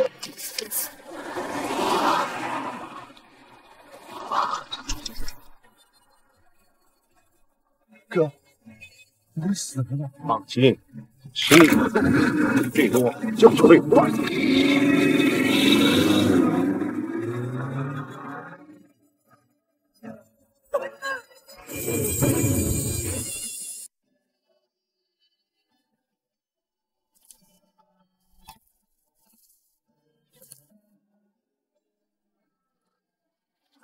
思远哥哥，我今天美吗？丑。思远哥哥，我毕竟已经是你的未婚妻了，就不能对我这样。不行，不能让他们带走欣欣，我得去找傅慈远，都是夏秘书干的，我要把这一切全部告诉他。子远哥哥，你怎么能这么说我呢？别回去。上面是什么？我不知道啊。不过听说副总是被逼婚的。司仪，直接开始仪式。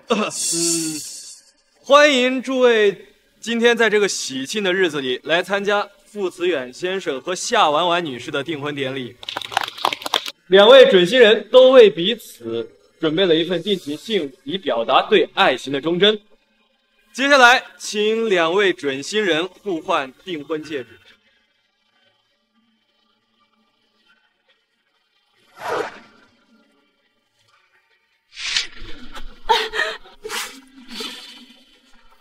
来人，保安，把这个闹事的给我拖出去！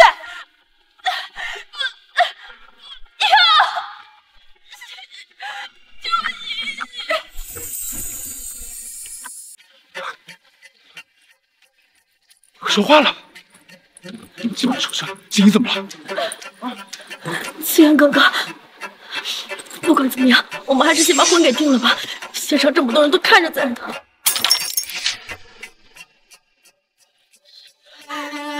是，你干的！你胡说八道！我一直在忙着订婚的事情，怎么可能会知道欣欣是被谁抓走的？明月就是说欣欣出事了，你怎么知道欣欣被抓走了？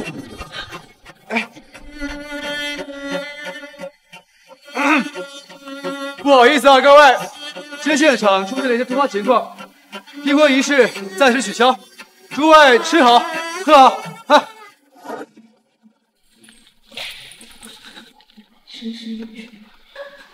子源哥哥，你想想，我真的不知道欣欣在哪，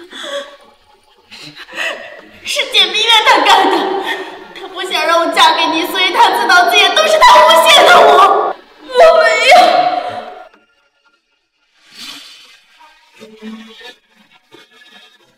再有别怪我，要打就上你那个混子！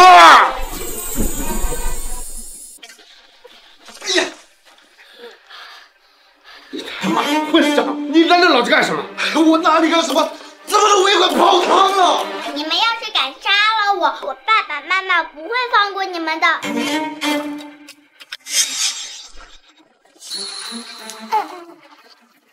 究竟是怎么回事？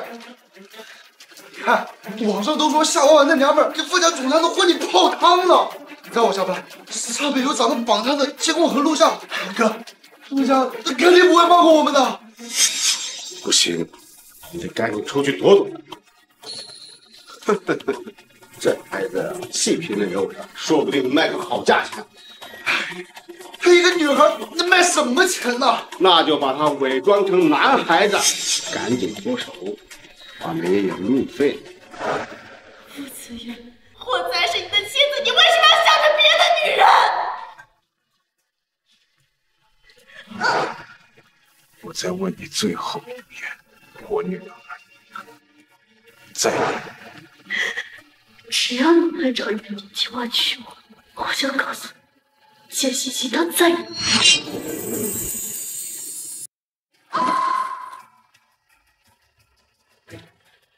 你怎么觉得你能威胁得了我呢？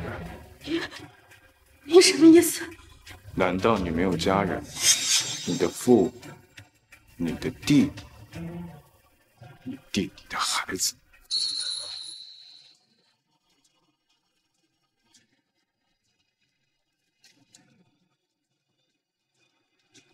我不会只有一个女儿，我会有很多孩子，但是里面只有一对父母，一个你。你放心，不管欣欣受到了什么伤害，我都会全部复制在家人身上。想你真是蠢的可怜。傅子源，你不可以这么做！那你大可以试试。妈，这可是整整8万啊！你就非得买个孩子吗？你以为我愿意养别人的种啊？又不是你。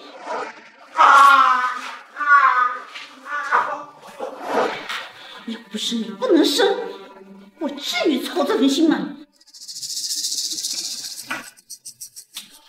你要的孩子呢？6岁小男孩，干什么呢？一手交钱一手交货。我这不得验验货吗？他昏着，万一死了怎么办？活的，我把他给弄晕了，不弄晕，在路上哭被人发现了怎么办？哎，你们要是不买，这样的小子可有的是人要。哎，好，我买了。过来。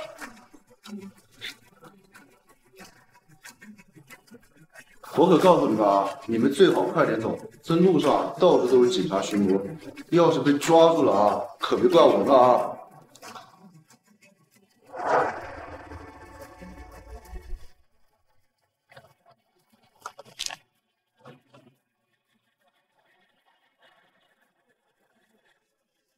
走，是，走。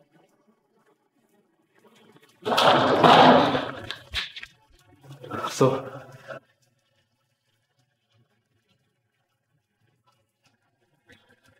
总裁，这里确实有生活过的痕迹，但是没看到小姐，找到了这个。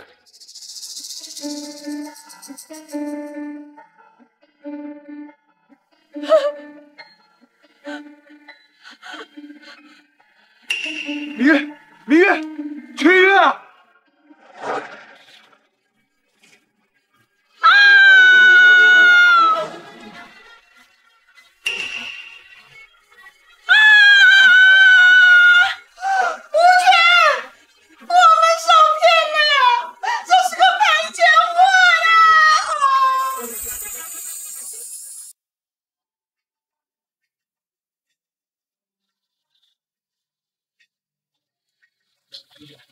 医生，明月怎么样？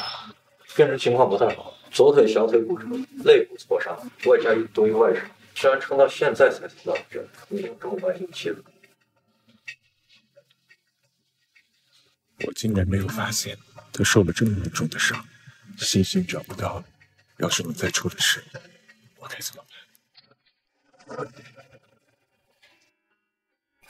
哎呀，你别晃了，晃得我头晕。他妈的，我要去走了2王八了去！说好是男孩的。站住！人早就跑了，你上哪儿找啊？哎呀，那可是8万呐，咱们等了1辈子了。哎呀，我这就绝后了呀！哎呀，西村的吴老二，你知道吧？你说的就是这个欺负女儿刚从牢里出来的。对呀，他还有钱，听说啊，他正准备找媳妇儿，咱们把那赔钱货卖给他。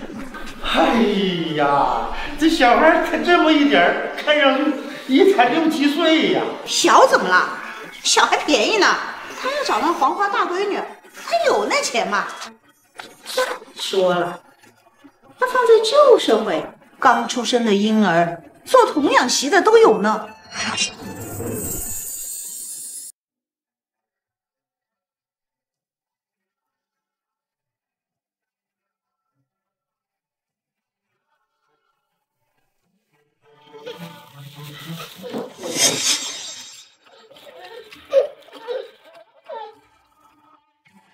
你是谁？妈妈呢？你妈？你就是你妈卖给我的，你妈不要你了。不可能的，妈妈不会不要星星。你妈的还想跑？这个村子都是老实的人，你能够跑到哪里去啊？哼！你跟老子老老实实的在这里待着，等你长大了，跟我生个儿子啊！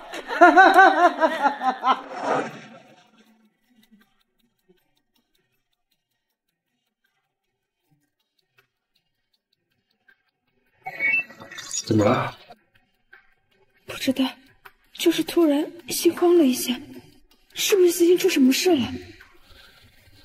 你相信我，星星绝对不会出事的。我派了很多人去找，就算挖地3尺，我也会把他找回来。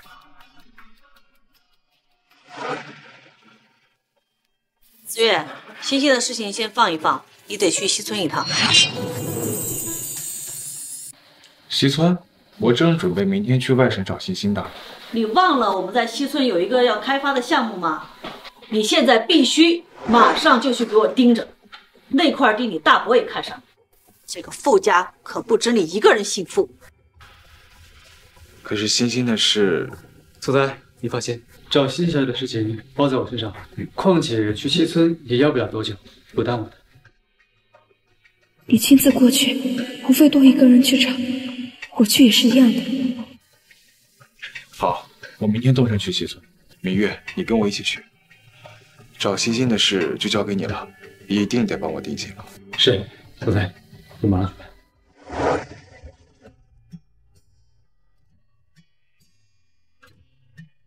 你就这么睡，会舒服点。这一天你都没怎么好好休息，欣欣还没找到，你要是再病倒了怎么办？睡吧，到了会喊你的。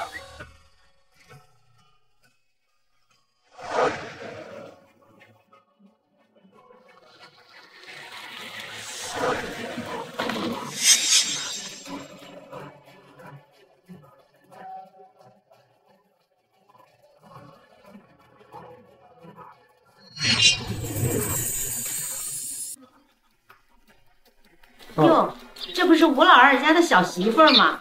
还愣着呢，你赶紧回去吧，不然吴老二又该打你了。你才是吴老二家的小媳妇，我妈妈会来接我的。还你妈妈来接你？我可是听吴老二说，你就是被你妈妈卖到这儿的。就是，你妈呀是趁着天黑把你迷晕了卖给吴老二的，真是造孽呀！你妈都不要你了，你还想着她呢？你们胡说！我妈妈、爸爸不会不要我的，他们肯定会来接我的。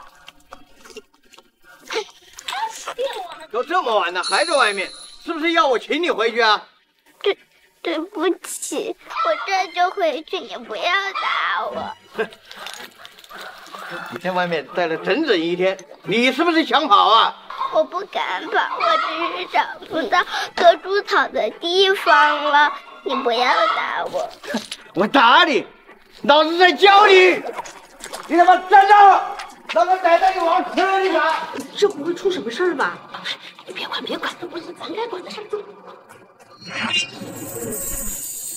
傅先生，您看看我们村啊，这是政通人和的代表啊！您在这建度假村呐，一点问题都没有。喜欢这里吗？喜欢这里的话，我让酒店给你留套房，方便你随时过来。你个老子还想跑啊？发生什么事了？哦，没事，肯定谁的孩子不听话。嗨，我呀，这就让他们散了啊。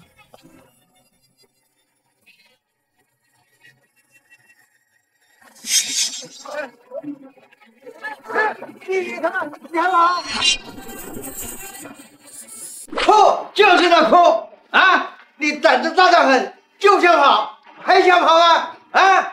我叫你跑，跑！不跑了，我不敢跑了，不要打我了。你跟老子今后啊，吃喝拉撒都乖乖的待着在这里，想跑门都没有。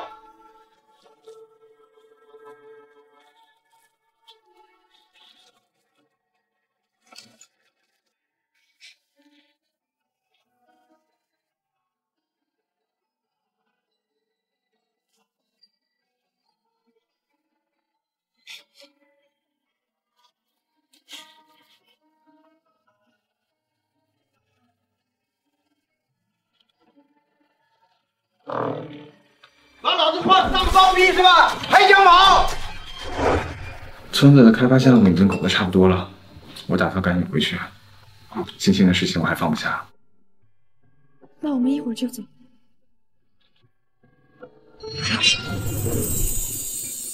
老子怎么跟你说的啊？你个婊子为什么不听我的？你他妈还怪老子打你？你他妈活腻了啊！老子打你！哎呀，哎呀！哎呀，总裁呀，怎么这么快就走了？我们还没来得及好好招待您呢。我这临时有点事儿，关于度假村后续的项目呢，会有人专门来跟你对接，我在不在都影响不大，对吧？哎呀，谢谢。下次啊，您和您的夫人再来玩，就好好住几天。嘿嘿。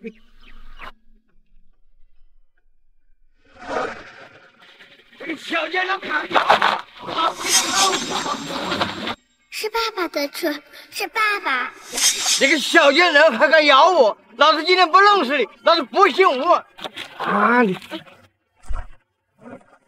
吴老二，看好你的女人，副总在这里闹什么闹？你要是把项目搅黄了，我饶不了你。妈妈，星星在这过来救救你！妈妈。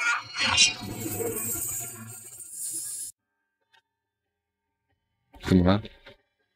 你让司机停车，我好像听到了孩子的哭声。欣欣不可能在这儿的。我只是想看看是哪个孩子在哭。别着急，司机停车。妈妈，快救救我！哎呀，哎呦！妈妈，等等我！放拦住他！站住！站住！老子今天不打！哎呀，妈的，谁敢打老子？你想死？妈妈，你们终于找到星星了，星星好想你们，星星以为再也见不到你们了。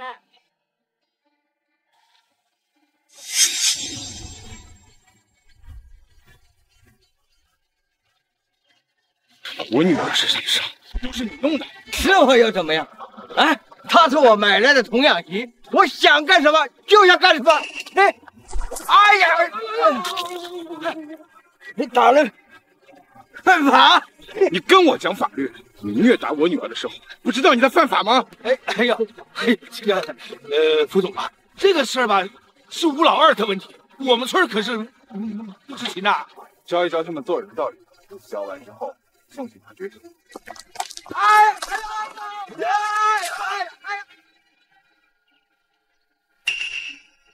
这丫头居然是景明月和副市总裁的女儿。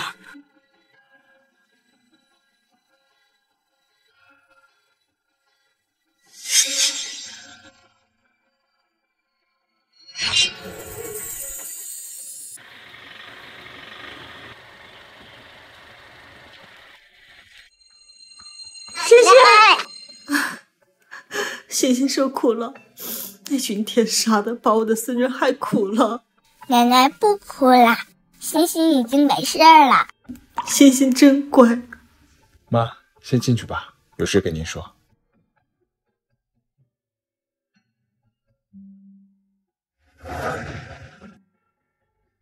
有什么事儿说吧。我跟简明月要结婚，我找人看过了，下周一日子不错，我们准备周一举办婚礼。好耶！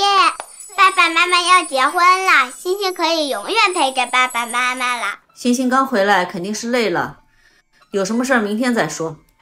来人，把欣欣带下去休息，再请个家庭医生给她好好检查一下。妈，怎么？难道你不希望让欣欣先去休息吗？行吧，让欣欣先休息，我正好有点事要处理。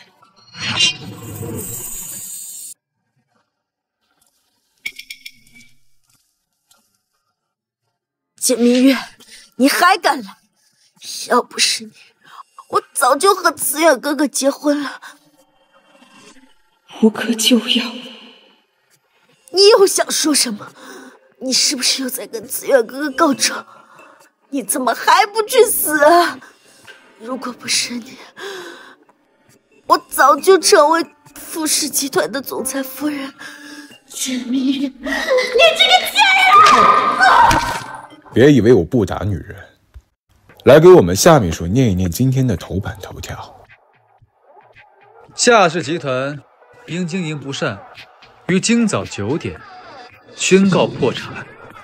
集团董事长夏中清也就是夏秘书的父亲，副总裁夏林姐，你哥涉嫌职务侵占，目前已经被收押。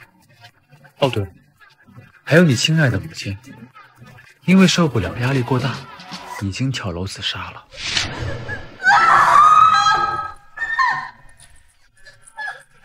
哦，对了，依照目前夏董和夏总的涉案金额来看，最少得判个15年。也不知道是夏秘书先出来，还是他们先出来。好了，我已经报警了。警察马上就会过来。故意伤人罪加绑架罪，不知道判个几年，不管判多久，我都不会让你好过。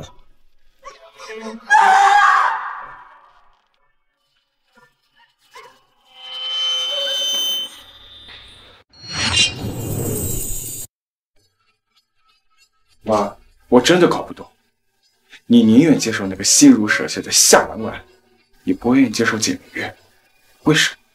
婉婉在我面前伪装的那么好，我怎么知道她会做出那种事情？反正简明月就是不行。你总要告诉我个原因吧？到底是为什么？傅氏集团的总裁夫人可以无才无貌，也可以什么都不会，但绝对不能是一个哑巴。欣欣的母亲也绝对不能连她的家长会都无法参加。可我不在乎，欣欣也不在乎。可是股民在乎。要是傅氏集团的夫人连话都不会说，这种事情传出去，公司要遭受多少非议，你考虑过吗？欣欣还小，现在给她换一个母亲，还是比较能接受。我呢，会再给你物色一个合适的对象。至于简明月，她确实是辛苦，我会给她一笔钱，她想怎么花就怎么花，这样总可以吧？妈，你把我当什么？傅氏集团圈养的猪吗？我的任务难道就是给傅氏集团找一个能搬得上台面的傅氏总裁夫人吗？那我呢？我的想法算什么？你到底想做什么？如果我不能娶她，那傅氏集团还给你。你谁？还以为你人品不错，没想到都学会偷听了。抱歉，我不是故意偷听的，心睡不安稳，说要找爸爸，我才过来的。那你现在听到了，我告诉你，傅家不可能让你离开傅家，我会给你一笔钱，等欣欣的心情稳定之后，你就带着钱离开傅家。闭嘴！你刚才说喜欢我，是真的吗？当然，我从来不随随便便说喜欢我。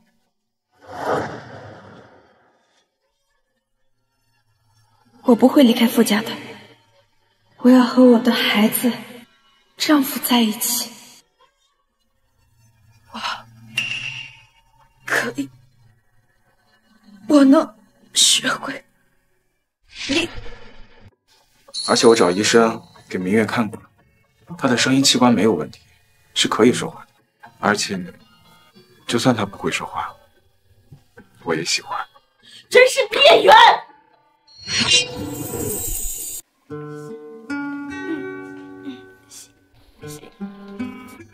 哎，不用这么辛苦的，你这没日没夜的练，欣欣都抱怨说你怎么不陪她了。那我现在去看星星。你现在啊，最重要的就是休息。其实，我不在乎你会不会说话，有我在，没有人敢欺负你。我知道，我希望我能尽可能的配得上你。那你练得怎么样了？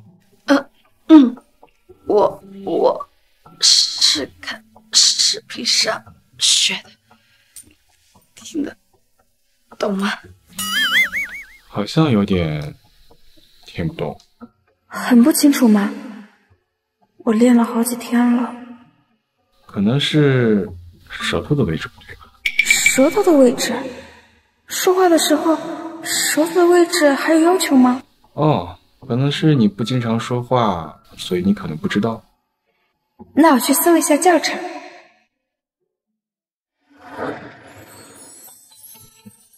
教程没用，我教你。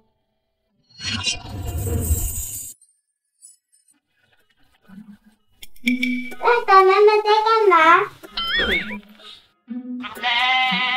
爸爸妈妈，你们是在亲亲吗？欣欣也想亲亲。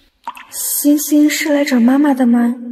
是的，欣欣是来找妈妈带欣欣去睡觉的。妈妈，来，欣欣，睡觉。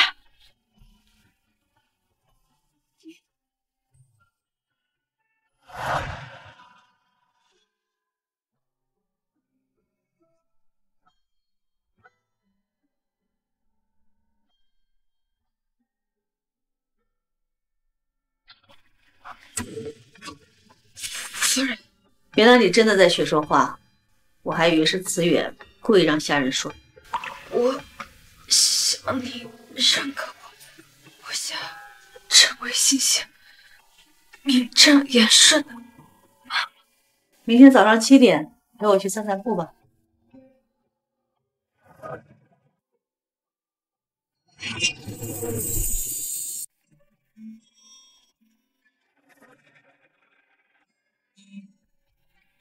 你来的挺早的嘛，别以为我叫你出来散步就是接纳你。我没有这样想。你也是个母亲，你当初把欣欣留在傅家，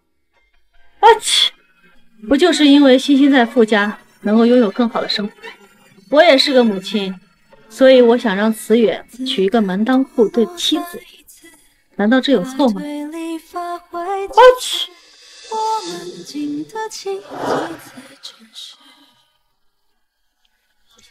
你没有错，每一个母亲都希望自己的孩子可以更好。可是慈远说喜欢我，我是不会放弃慈远的。刚才我跟你说的都白说了是吧？夫人，您的脖子起了好多红疹。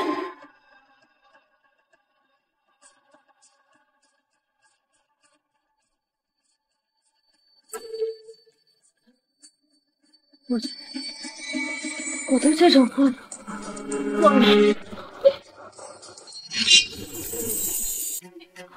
没事吧？这下好了，等我死了，你跟慈远想怎么样就怎么样。有人吗？夫人，晕倒了！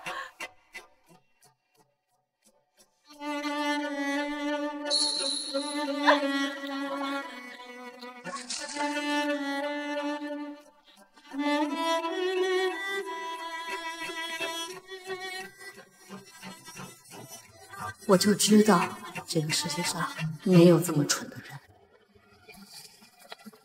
夫人怎么了？没事吧？没事吧？夫人。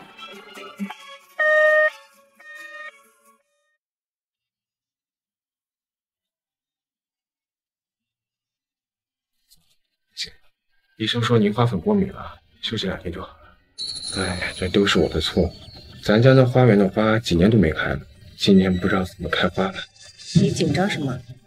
简明月又不知道我对什么过敏，你还怕我把这个事儿栽到他身上？哎，我不是这个意思。你要不是这个意思，就把他喊进来，我有话跟他说。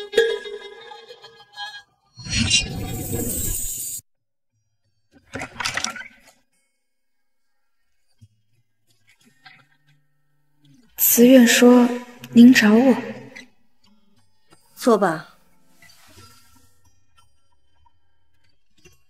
为什么要救我？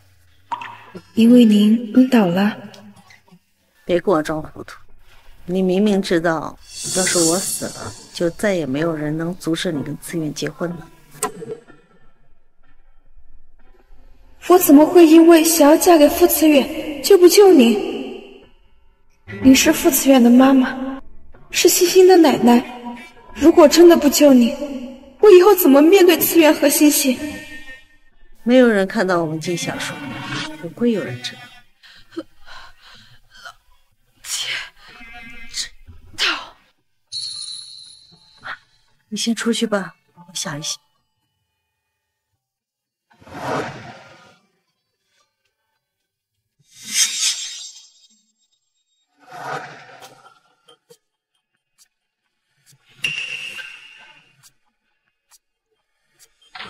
哎，我妈怎么跟你说的？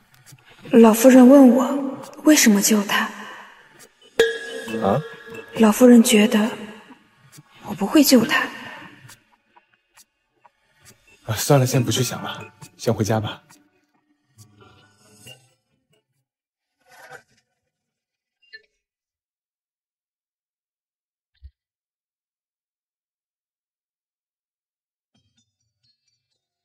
明月，我妈同意我们在一起了。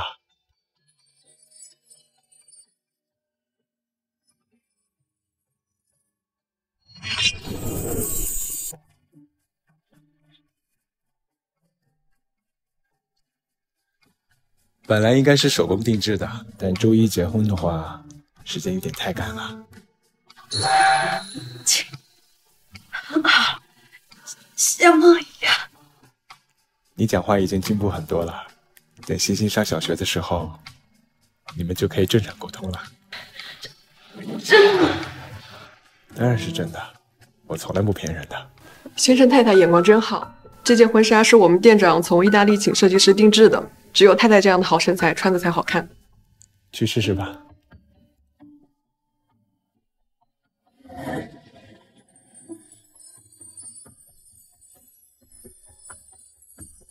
好看吗？好看。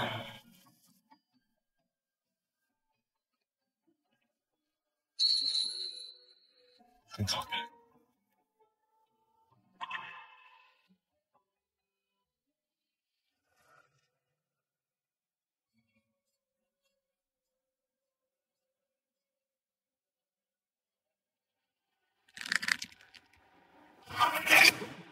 妈，哥，你们猜我看到了什么？想不到，那个小丫头片子，她居然是傅思远的亲生女儿，是他跟简明月那个哑巴生的。妈，你们听到我说话了没有啊？妈，哥，人呢？妈，人呢？去哪儿了，妈？哎，你怎么才回来呀？叔，你看到我妈跟我哥了没？都被抓起来了，听说是拐卖人口，要判好几年呢。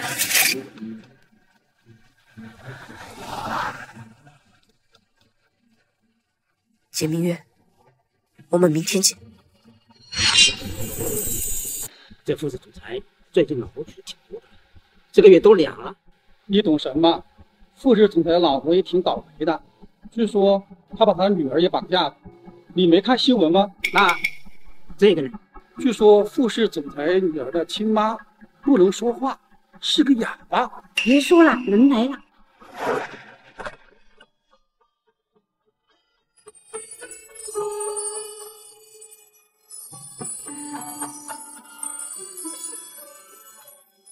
各位来宾，让我们用最热烈的掌声迎接两位新人。傅思远先生，请问无论将来贫穷还是富有，健康还是疾病，您都会始终爱简明月小姐如一，不离不弃，共度一生吗？我愿意。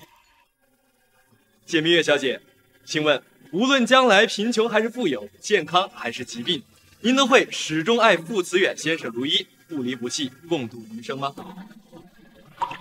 愿。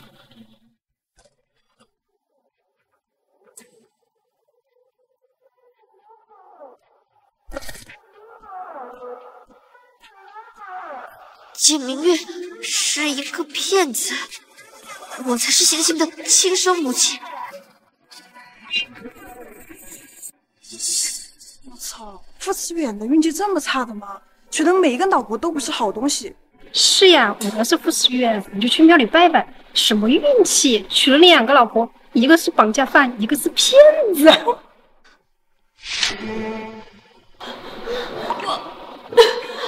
我是骗子。把他给我丢出去！不能继续。我没有骗人。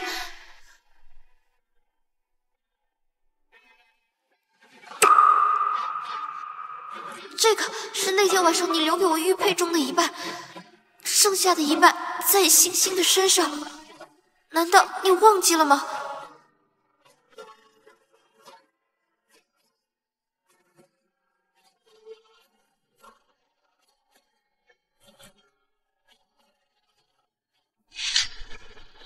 我的。管理暂停，先回去再说。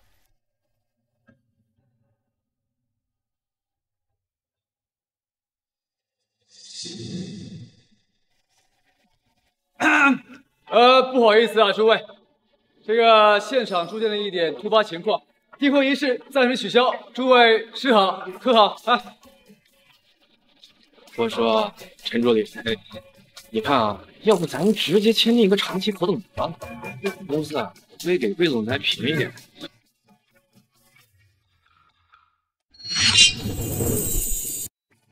大到底怎么回事？简明月到底是不是我们家欣欣的亲生母亲？我一直没有问你，另外半块玉佩在哪？你现在要给我个合理的解释。她是吴权的妹妹，当时我被他们捡回去之后，他们就强迫我和吴权结婚，玉佩也是那个时候丢的，我没有机会去找。吴婷应该是那个时候捡到玉佩的。不是这样的，简明月原本是我们隔壁村子赵大的老婆，感情不和之后，又被他爸爸嫁给了我哥，彩礼都收了8万。你是我哥的媳妇儿，我是真心把你当成我的好姐妹，再把那天晚上的事情全部都告诉你。你为什么要帮助我？我没有。你相信我，我真的没有骗你。简明月的父亲不是收了吴家的彩礼吗？小陈，你去一趟简家村，把赵大跟简明月的父亲都给我请过来。好的，老夫人。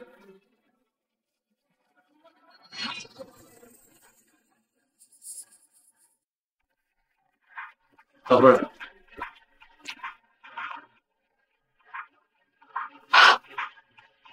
妈的贱人！别人说你在这儿，我还不信。干嘛？行了，这次叫你们来也是来叙旧的。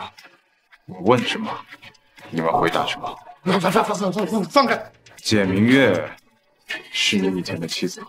妈的，她就是个不会下蛋的母鸡。那欣欣呢？欣欣是从野地里捡来的。你胡说！我们去医院检查过，这个根本就不能生。你这是单子。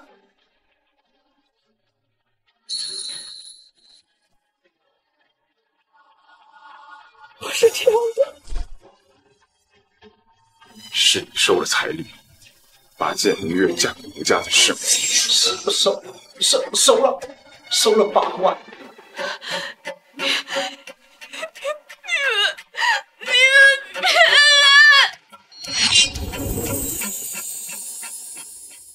你才是骗子！你嫁进吴家，我就把你当成亲姐姐，不管什么事情我都告诉你。结果你只是为了冒认我的身份，简明月，我恨你！够了！还有什么好说的？来人，把简明月给我拖出去！等等，这都什么时候了，你还护着他？小陈，叫医生过来，现场排血做亲子鉴定。是，马上受理。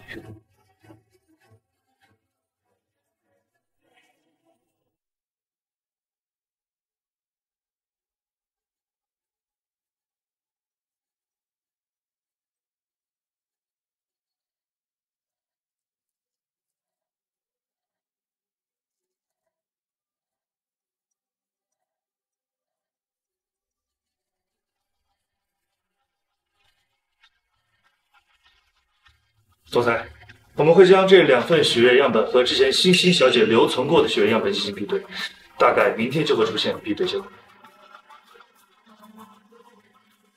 我不会试图放过欺骗我的人。总裁，谢谢我了。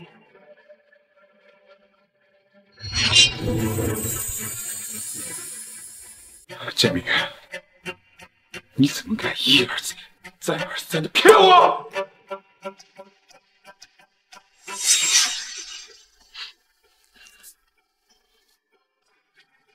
不可能！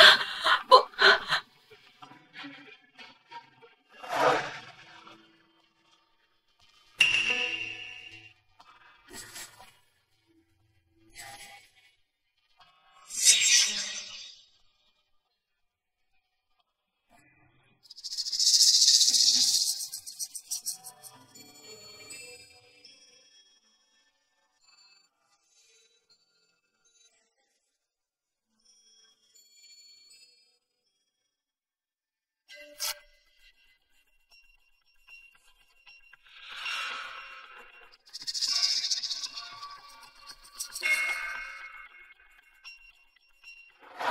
只恨自己的亲亲出手，你还有什么好说的？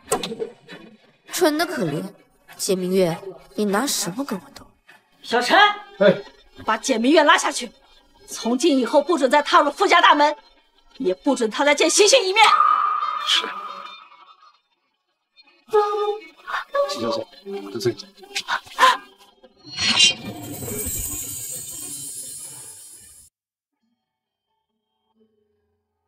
老夫人没让你收拾行李，这个你拿着，你就拿着。我真的骗人，星星是我使用坏的，生下来的。我相信啊，那个什么吴丁一看就不是什么好人，一定是什么地方出错了。这样吧，我在附近给你找个地方住下，到时候我找机会再做一次别人一个菜。怎么？你放心，就算是为了总裁，我也会这么做。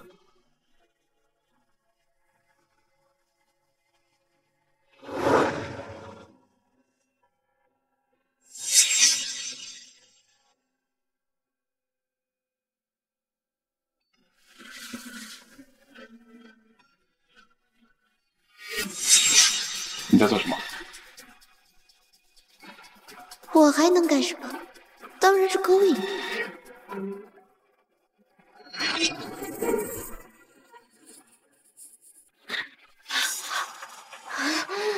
你为什么要这么对我？你在我休息的时候闯进来，还问我为什么这么对你？你有脑子吗？可你是我的丈夫，我进来不是很正常的事情。丈夫？谁跟你说我是你丈夫了？我是星星的妈妈，你是星星的爸爸。你之前不是也要去见明月？因为那是见明月，你凭你也配吗？金小姐，您呢？先住这儿，这儿挺安静的，没有什么人打扰你。哦，我刚才点了个外卖，生活用品应该马上就到。谢谢。谢谢您跟总裁经历了那么多，才走到这一步。要是因为一些莫名其妙的人走散，怪可惜的。哦，我是为了帮总裁，那总得为自己谋点这个福利是吧？好了，没什么事儿，那我先走了。有什么事情联系我，手机一直开着。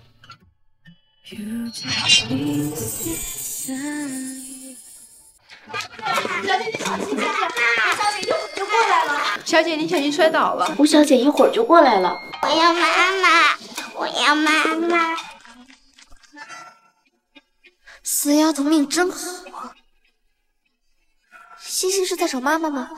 妈妈也好久没看见星星了，星星想不想妈妈？谁让你乱攀亲戚的？你才不是我妈妈！就是你把我妈妈赶走的，就是你把我妈妈赶走的，我见你一次打一次。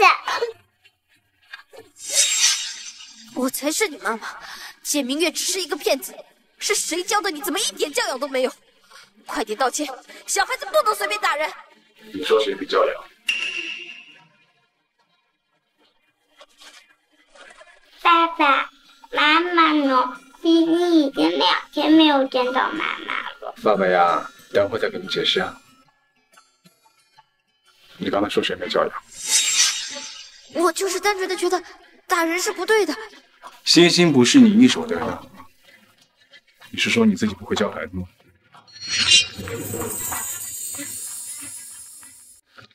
总裁，老夫人叫你上去吧。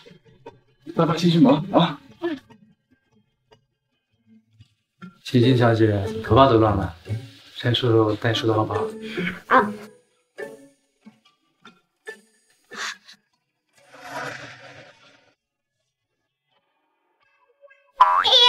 陈叔叔，好痛呀！你把星星扯痛了。对不起啊，欣欣，那叔叔小心一点啊。好了，梳好了，欣欣去玩吧。好的。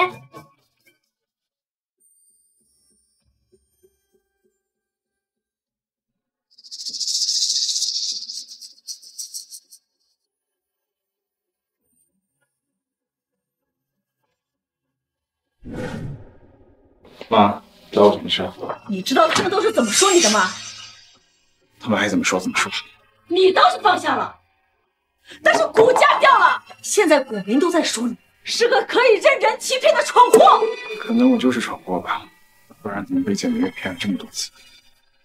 简明月的事情先放一放，现在最重要的是挽回股民对你的信心。我不可能跟吴婷结婚的，现在留她在傅家也是看欣欣的面子。你可以不娶吴婷，但是下周的慈善宴会，你必须让她做你的女伴。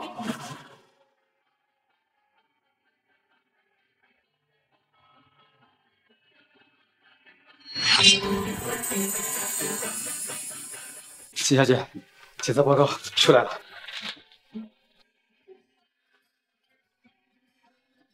我没有骗人，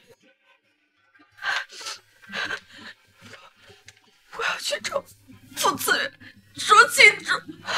哎，秦小姐，您不能去，您跟总裁之间的恩怨实在是太深了，单凭一份他没有亲自定制检测的检测报告，恐怕是很难相信您。怎么办？我们得策划一下，让吴婷主动暴露出来。后天是总裁和吴婷参加慈善晚宴的日子，到时候您听我安排。不喜欢我又怎么样？不还是邀请我参加慈善宴会？我早晚会是傅氏的总裁夫人。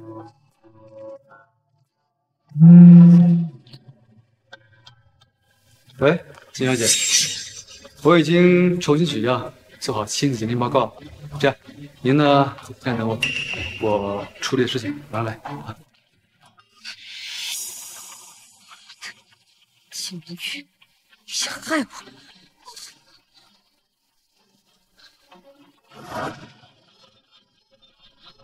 秦明玉，你这个贱人，还想坏我好事！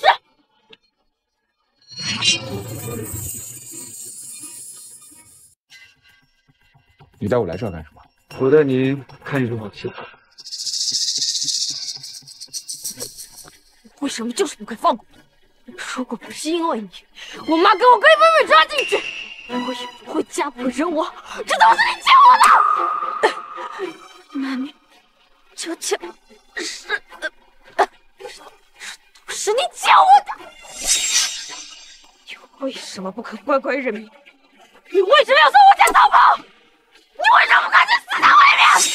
秦明月，你说你要是死在外面，我偷换身份的事情是不是也会有人知啊？吴婷，你放开他！你怎么来了？你是故意让我听到的是吧？吴小姐，真的假的不知道，假的真不知道。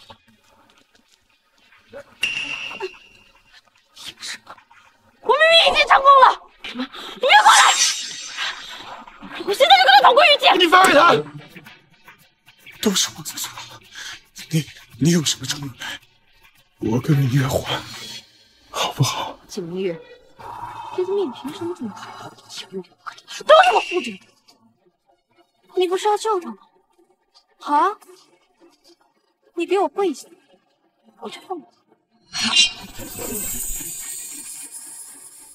跪啊！我们现在都跪！好，你别着急，我跪。进来，锦明月，你的命还真……堂堂傅氏集团的总裁，居然肯为了你吃！你凭什么？明月，那你干什么叫我吃啊？快走！放开我！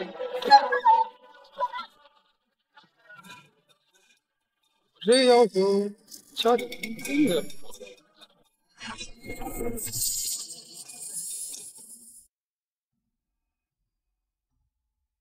你醒了？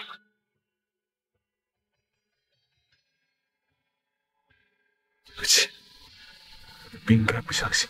那这种情况下，你不信我很正常，我不怪，而且